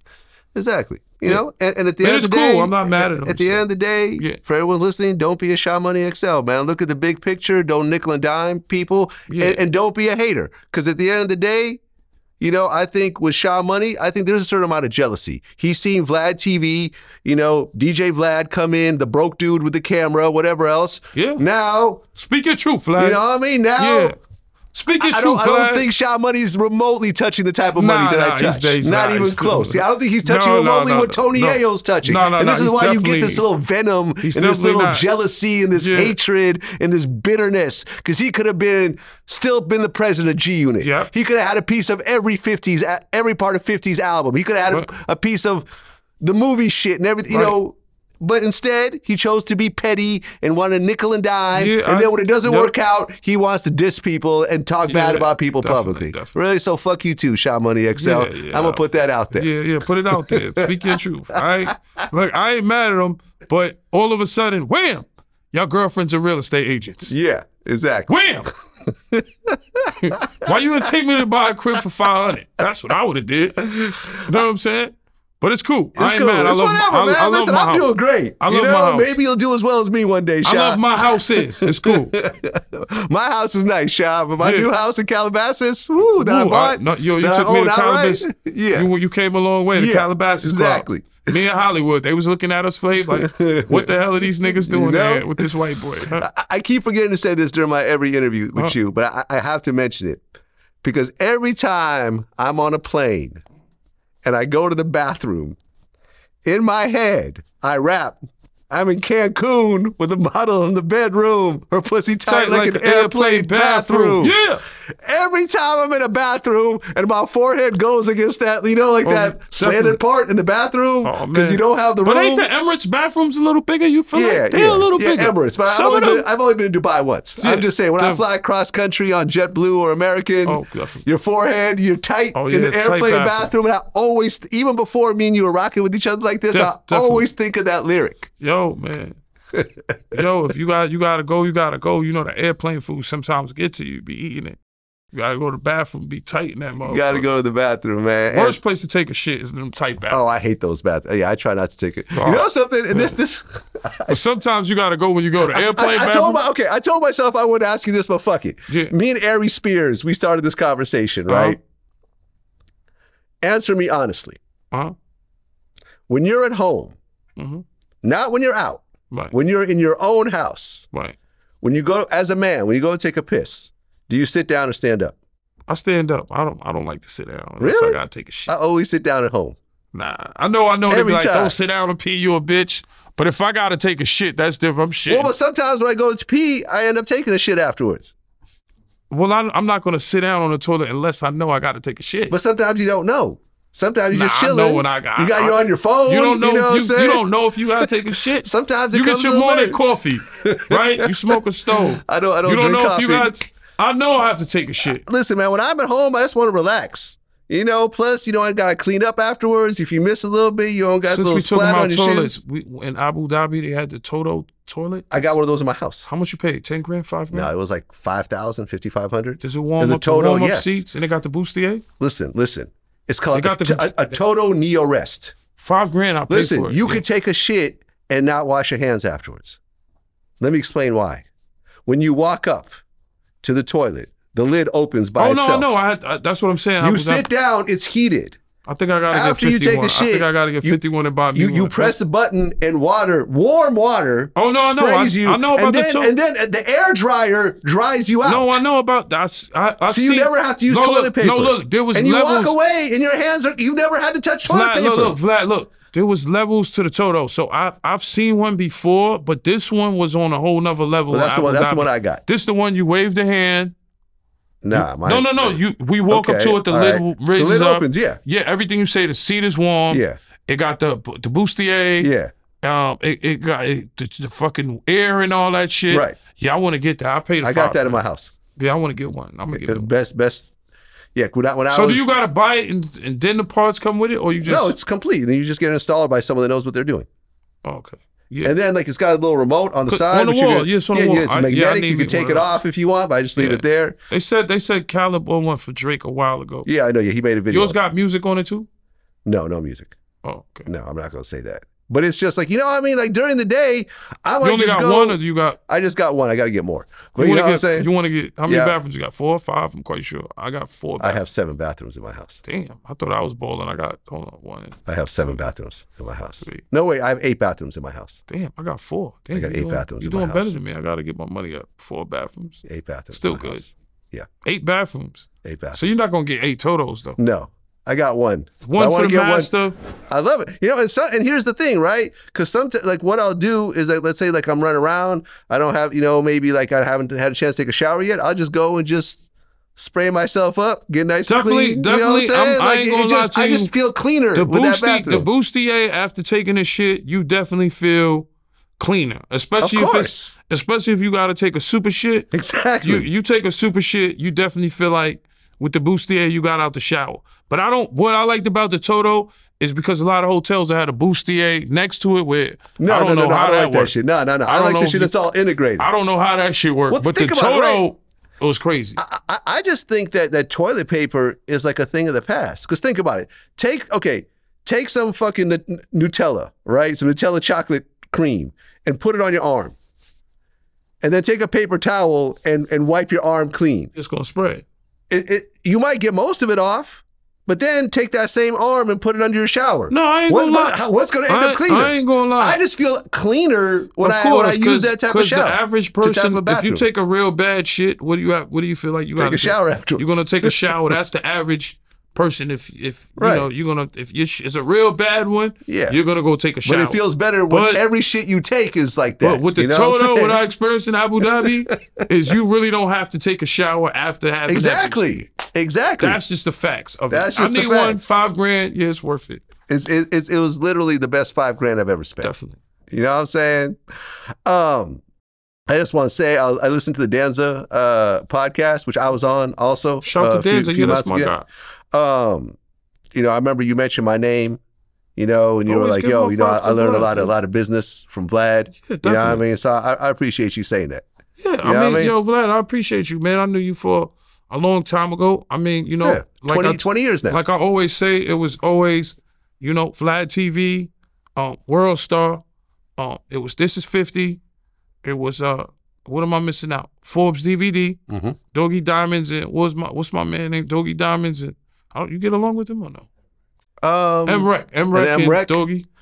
I mean, I'm cool with all those dudes. You know, I don't know if Doggy Diamonds likes me these days or not, but I don't have no issues with them. You know what I mean? I think what they do is cool. Well, everybody hates Vlad. Everybody hates Vlad. That's not true, man. Actually, like these days, like the core, you know, most of the big podcasters, like me, Math Hoffa, Academics, Adam 22, Sean Cotton, like, you know, Jason Lee from Hollywood Unlocked. We all rock with each other. We all talk on the phone. We all do each other's shows. Everything else like that. Yeah, Joe Budden doesn't like me. Whatever. You know what I mean? I don't have no beef.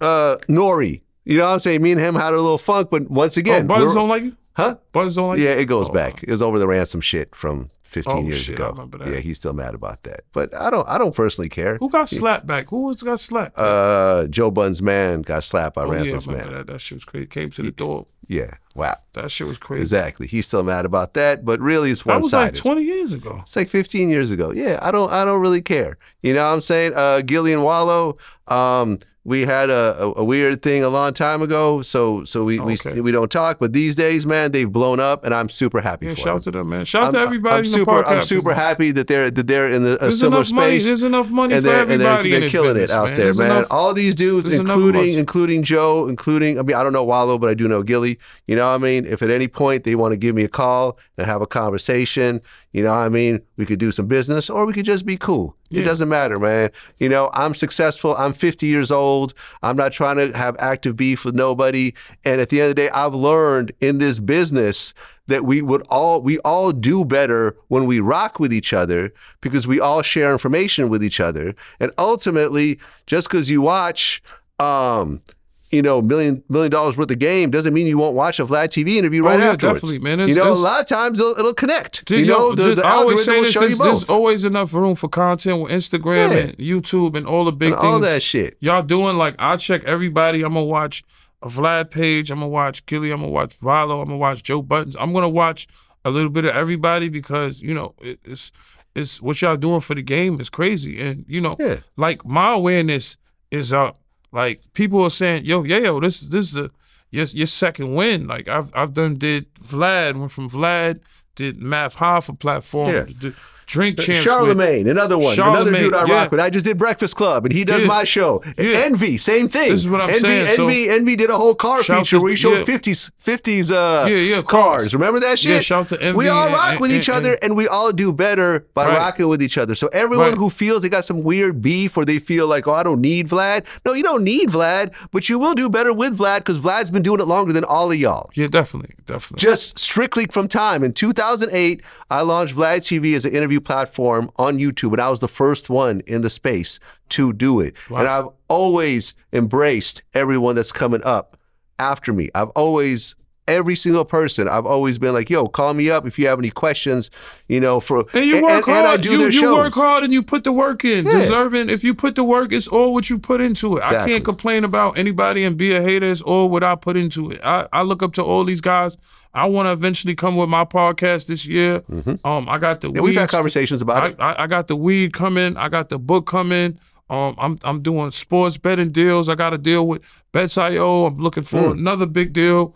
Like, so I'm doing a lot. Can we talk about the tour now before I get out of here? Let's talk about the tour. Let's talk about the tour. Where we going to start off with first? St. Louis, Denver. It's a long list St. of Louis, names. shout to Sexy Red. You know, the St. Louis, I love it. We stayed, where we stayed at? St. Louis, I think we stayed at the New Ritz.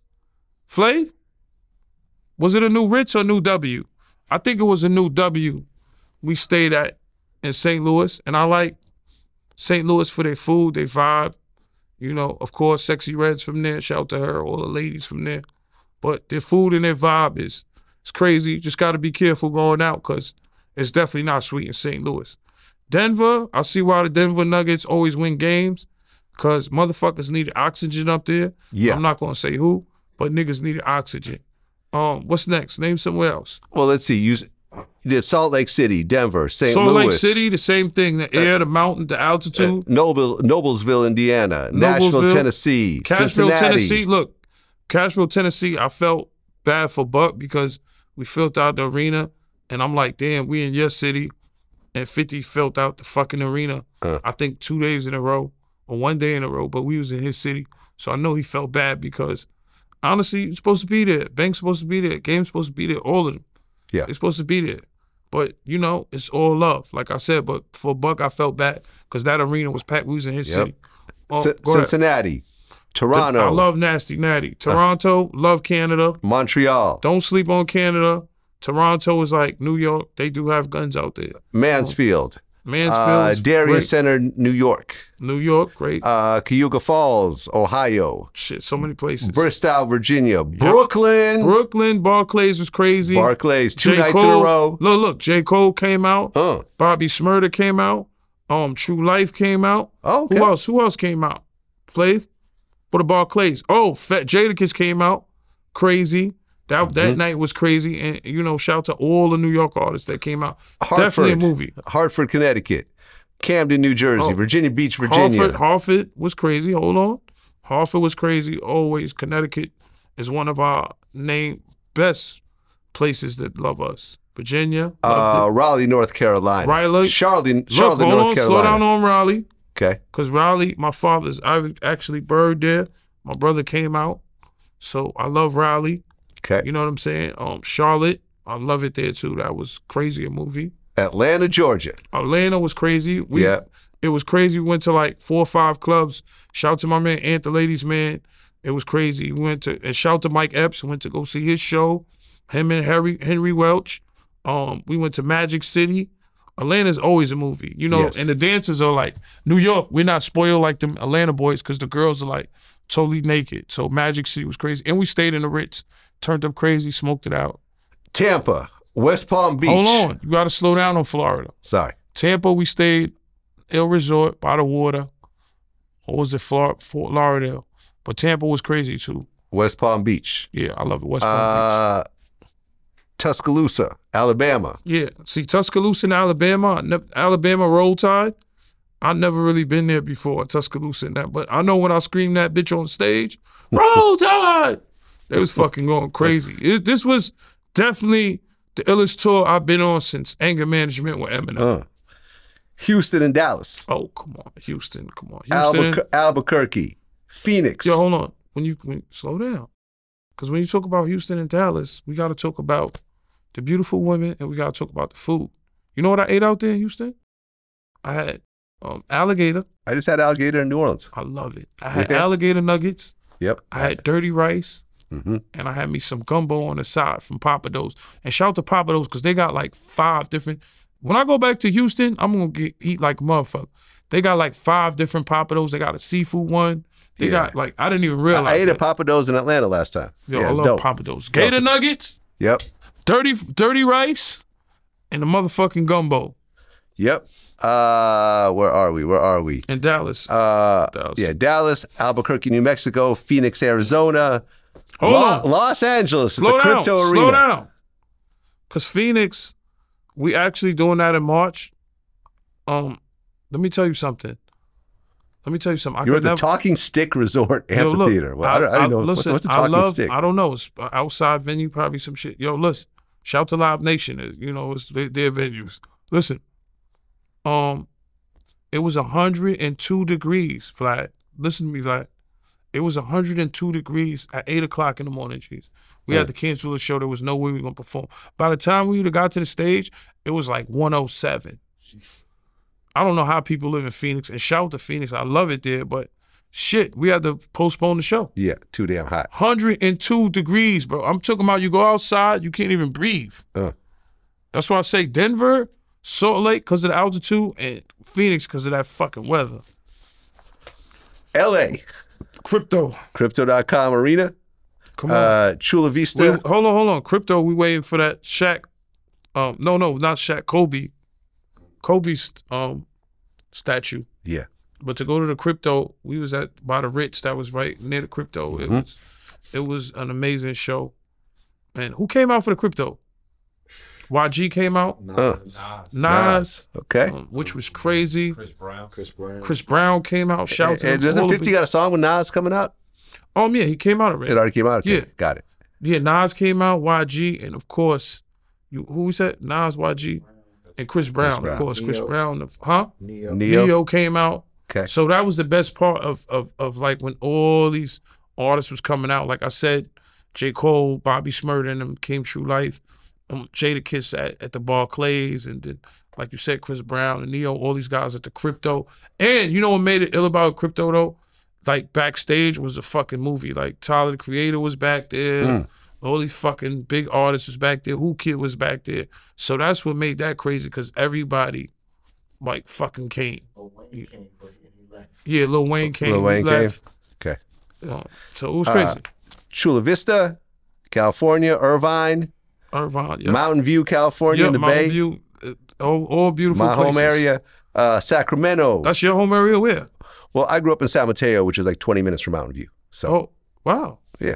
Yeah, Mountain View was crazy. Yep. It definitely was an experience. Shoreline Amphitheater. I remember growing up, passing by it all the time. Yeah, going to all these places like I haven't been to in years, and some places I haven't been to at all. So that's why I like name them and shout everybody out, because this was the biggest tour. And remember, a lot of your favorite rappers, Vlad, and rappers that are not your favorite, can't do what 50 just did. Yeah. They cannot do it. We're not over yet. I mean, Sacramento, California. Definitely. Always Sacramento, Best Bud, good Richfield, Richfield, Washington, Seattle, Washington. Yep. Nice. Seattle, Washington. Haven't been then we got to go in Canada. Vancouver, Calgary, Edmonton, Winnipeg. Yes. This is what you got to understand about Canada. I went on my own tour in Canada, and I love Canada. And I went there in the wintertime. You go there in the wintertime, it's a bitch.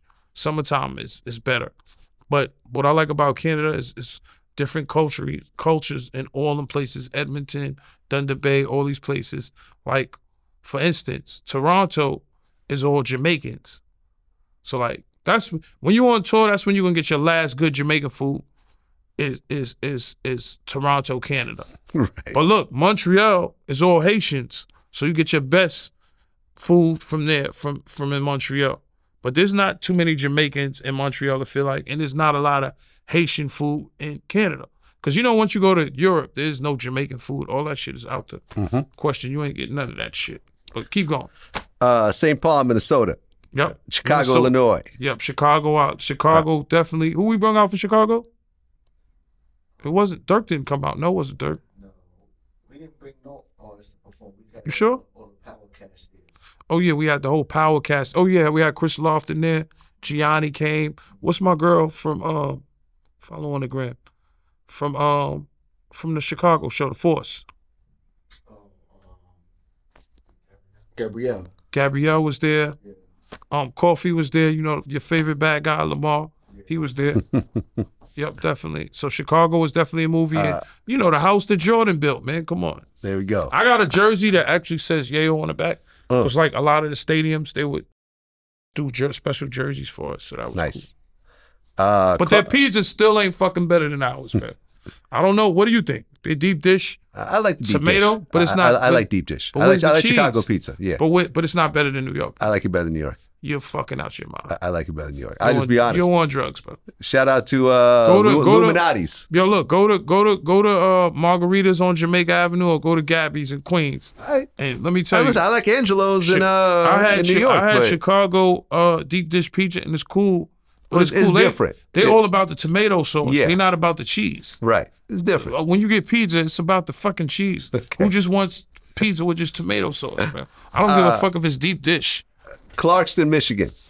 I always loved Michigan. Baltimore, Maryland. Of course, B-More. And Who then, came out for B-More? And then back to Holmdel, New Jersey. Jersey. And then Toronto, Ontario again. Yep, in Toronto, I love it. Shout to Presser and Bun Dog and all my Toronto people out there, man. Shout to Drake. Drake is like the king out there. And all the OVO people out there, man. You know how it is, man. Do you want to start breaking down the international part too? Of course. All right. Let's so talk we got about it. Amsterdam. Now let's get into that. The Red Light District. Yeah. The best weed in the world. Shout to Greenhouse. Shout to Pre-Ami. Shout to all the coffee shops there. Shout to Argent. You know, and one thing about the Red Light District is it's one of the craziest things you'll see in your life. You have to see it. Yeah, I've seen it. Pussy sells from, what, 9 a.m. to 3 a.m.? And then it opens back up. 9 a.m. to 3 a.m. pussy is selling. And even if you go with your girl or your wife, just to experience it, just to walk through the Red Light District, because a lot of it's shut down because they're turning those into condos. It's more profitable. But the Red Light District is definitely one of the most craziest things I've seen, but peaceful at the same time. Everybody rides bikes. There's no violence, and drugs is legal. Yep. But the coffee shops is amazing. Hollywood, we go to coffee shop. What we do? Order food, order wings, smoke weed, and that's when I told you everything is more of a laid-back vibe, like a Sade or fucking SZA or this or whatever laid-back vibe. But Amsterdam, that's on my top 3 of places you have to go. All right, keep going. Hamburg, Germany. Germany, I love. Copenhagen, Denmark. Love Denmark. Denmark is, we talking about good food in Denmark, the best hotels. I love Denmark. I love Germany. Go ahead. Then you got Stavanger, Oslo, and Trondheim, Norway. Oh, Norway is very good. Norway is a very nice place. There's good weed in a lot of these places too, because you know we smoke everywhere we go. Me, like the barber, and Uncle Murda, they call us the 3 amigos. Because the thing about tours, everybody got their own cliques. Like Hollywood will hang with production. Flav, he has to take care of the band and the dancers, so he'll be with them. The 3 amigos, me, Murda, and Litro. That's 50s, Lights, 50s Barber, and Uncle Murda. We like brothers, dude. Just be us. But everywhere we go, we get the best weed, except for Muslim countries, of course. Yeah. Dubai and you're Saudi not Arabia. smoking out there. Nah, they cutting your hands off if you get caught. Yeah. They chopping your hands off, motherfucker. Stockholm, Sweden. Love Sweden. Latvia. Lithuania. And you got to remember, we love all these places for different kind of breakfast, like, because you know a lot of portions are smaller overseas. The food is smaller, but they had the best croissants, the best turkey, the best breakfast. Like, when it comes to breakfast, I was loving overseas breakfast, man. And then back to Hanover, Germany, then Berlin, Germany. Berlin Wall. Oberhausen, Germany. Then you got Croatia. Croatia, I love. Haven't been in a minute. Hungary. Yep. Switzerland. Yep, Switzerland, love it. Then a hamburger. Nice and Milan. Nice, France. A Burger King burger's like $50 out there, but I love it. Nice, France. Love Nice, Milan, Italy. Milan, love it. Oh. Then back to Germany Milan again. You guys are going back to Germany a lot, I see. Where's the Armani Hotel? That's in Milan? I think so, yeah. Yeah. Yeah, Armani Hotel was fucking nuts, man. Yep. Here we go. Brussels, Belgium. Love it. Czech Republic. Love it. Poland. Love Poland. Back to France again. Paris this time. Yep, Paris. Love Paris. Ireland. You gotta love Paris for the Mona Lisa, the Eiffel Tower, and the food is great. Scotland. Scotland, love it. Then England, you guys hit Manchester, London, Birmingham. Damn. Love it over and a bunch of shows. And Newcastle. Yeah. And then Glasgow, Scotland, and then it's over. Yeah. So look, It actually kept on going. Wait, hold on. I'm missing some? Okay, so there's some more, but it actually kept I've run going. out of paperwork. Yeah. And like I said, the people from Live Nation will tell you that only an artist like 50, Eminem, Snoop, or Dre, certain artists could do 103 shows and not be tired and stand up to, you know, to the fucking trials and tribulations of tour. Because it comes down from production to management to road management. And it was amazing, something for me to see, because you see the behind the scenes, the motherfuckers that's there 6 a.m. while I'm sleeping. I'm enjoying my 4 seasons. There's motherfuckers building the stage and taking it apart 6 a.m. but they getting paid good, and, you know, but it's a lot behind the music that people don't understand. Or road management, waking dudes up, the dancers up, like Flav, and waking the dancers up, and production, Hollywood's going production. They're up early. I'm laying in my bed. I'm chilling. I'm eating, ordering breakfast, room service, chilling, laying back, smoking, and they're working. So there's a whole thing to it that people don't understand. It was amazing for me to see from catering to production. Oh, and you know, it's not one man. Like, everybody's coming there, of course, to work for 50 because the budget. But when you think of everything that's behind it, from production, road management, catering, dancers, fucking stewardess on the jet, pilots, everybody's like one big team, and 50 pays for everything. That's the craziest part. 50 pays for everything. And what I mean is, how many people you think was working? 200-300 people? We can't even name it. And every night was repetitive. It was the same show, which was great. I mean, 50, we performed the same time as Beyonce. Beyonce was on tour. Drake and 21 was on tour. And I'm not sure who else was on tour, but I know our tour, and them tours was great, but our tour kept fucking, it felt like it was going forever. And, you know, being home, away from your family and everything like that is cool, but the culture, you know, going to Paris, eating chocolate in the morning for breakfast, that's what they love. Or being in Abu Dhabi and you're around the hotel that has a racetrack around it. Or being in Dubai and the club is sending you 100 bottles. Or being in Perth and a girl is throwing a quacker on the table, a big rat. Like, it's just these experiences, I live in the moment. Yeah. It's like I come home and I press the reset button, but I get fucking bored. Because I'm like, damn, I just was in Dubai. I just was in Germany. I just was in Germany eating what kind of food they had. I just was in Thailand smoking the best weed.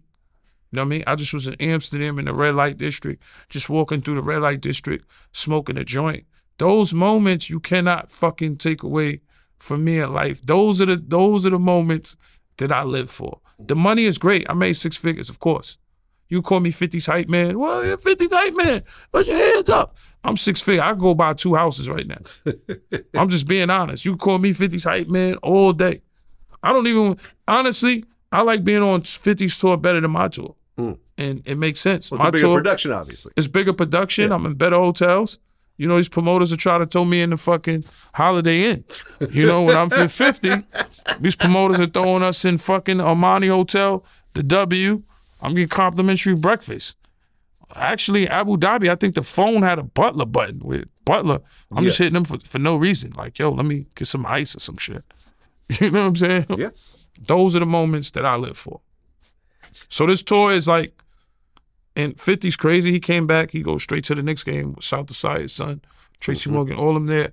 Me, I had to reset. I had to take, we've been home for how long? 5 days, maybe? 7, 8 days? 2 weeks now or a week now? It's been 2 weeks. You know, you were hitting me when you were on the road, like, yo, I'm about to be back. Yeah, you gotta do this interview. I'm like, I couldn't sleep because we're 13 hours ahead of y'all. I try to handle business. It's hard because the time difference. But like, I pressed the reset button and look, I'm ready to go now. There we go. I'm like where I'm flying to now. I want to go to Cali, Detroit, local, but it's like, I feel like I got to keep moving. That's why when you call me, yo, Vlad, for the New Year's, Happy New Year's, everybody, Merry Christmas. This is, I don't know what episode we on now. We got a lot of them. But we got a lot of them. I appreciate Vlad. Look out for me. I got the dogs coming now. Look out for that. Me, Big Boy, my man Matt. Shout to Bets.io. Shout to 50. I'm working on a book deal. I'm working on a movie deal. And I'm working on a podcast deal, which Vlad might be a part of. We're going to talk about that. I got a couple of deals on the table. So for all you companies, give up them checks. That's what it is. Tony Yayo. Until next time. Till next time, VladTV. Round of applause. Round of applause. Round of applause. Round of applause. Yeah. Peace.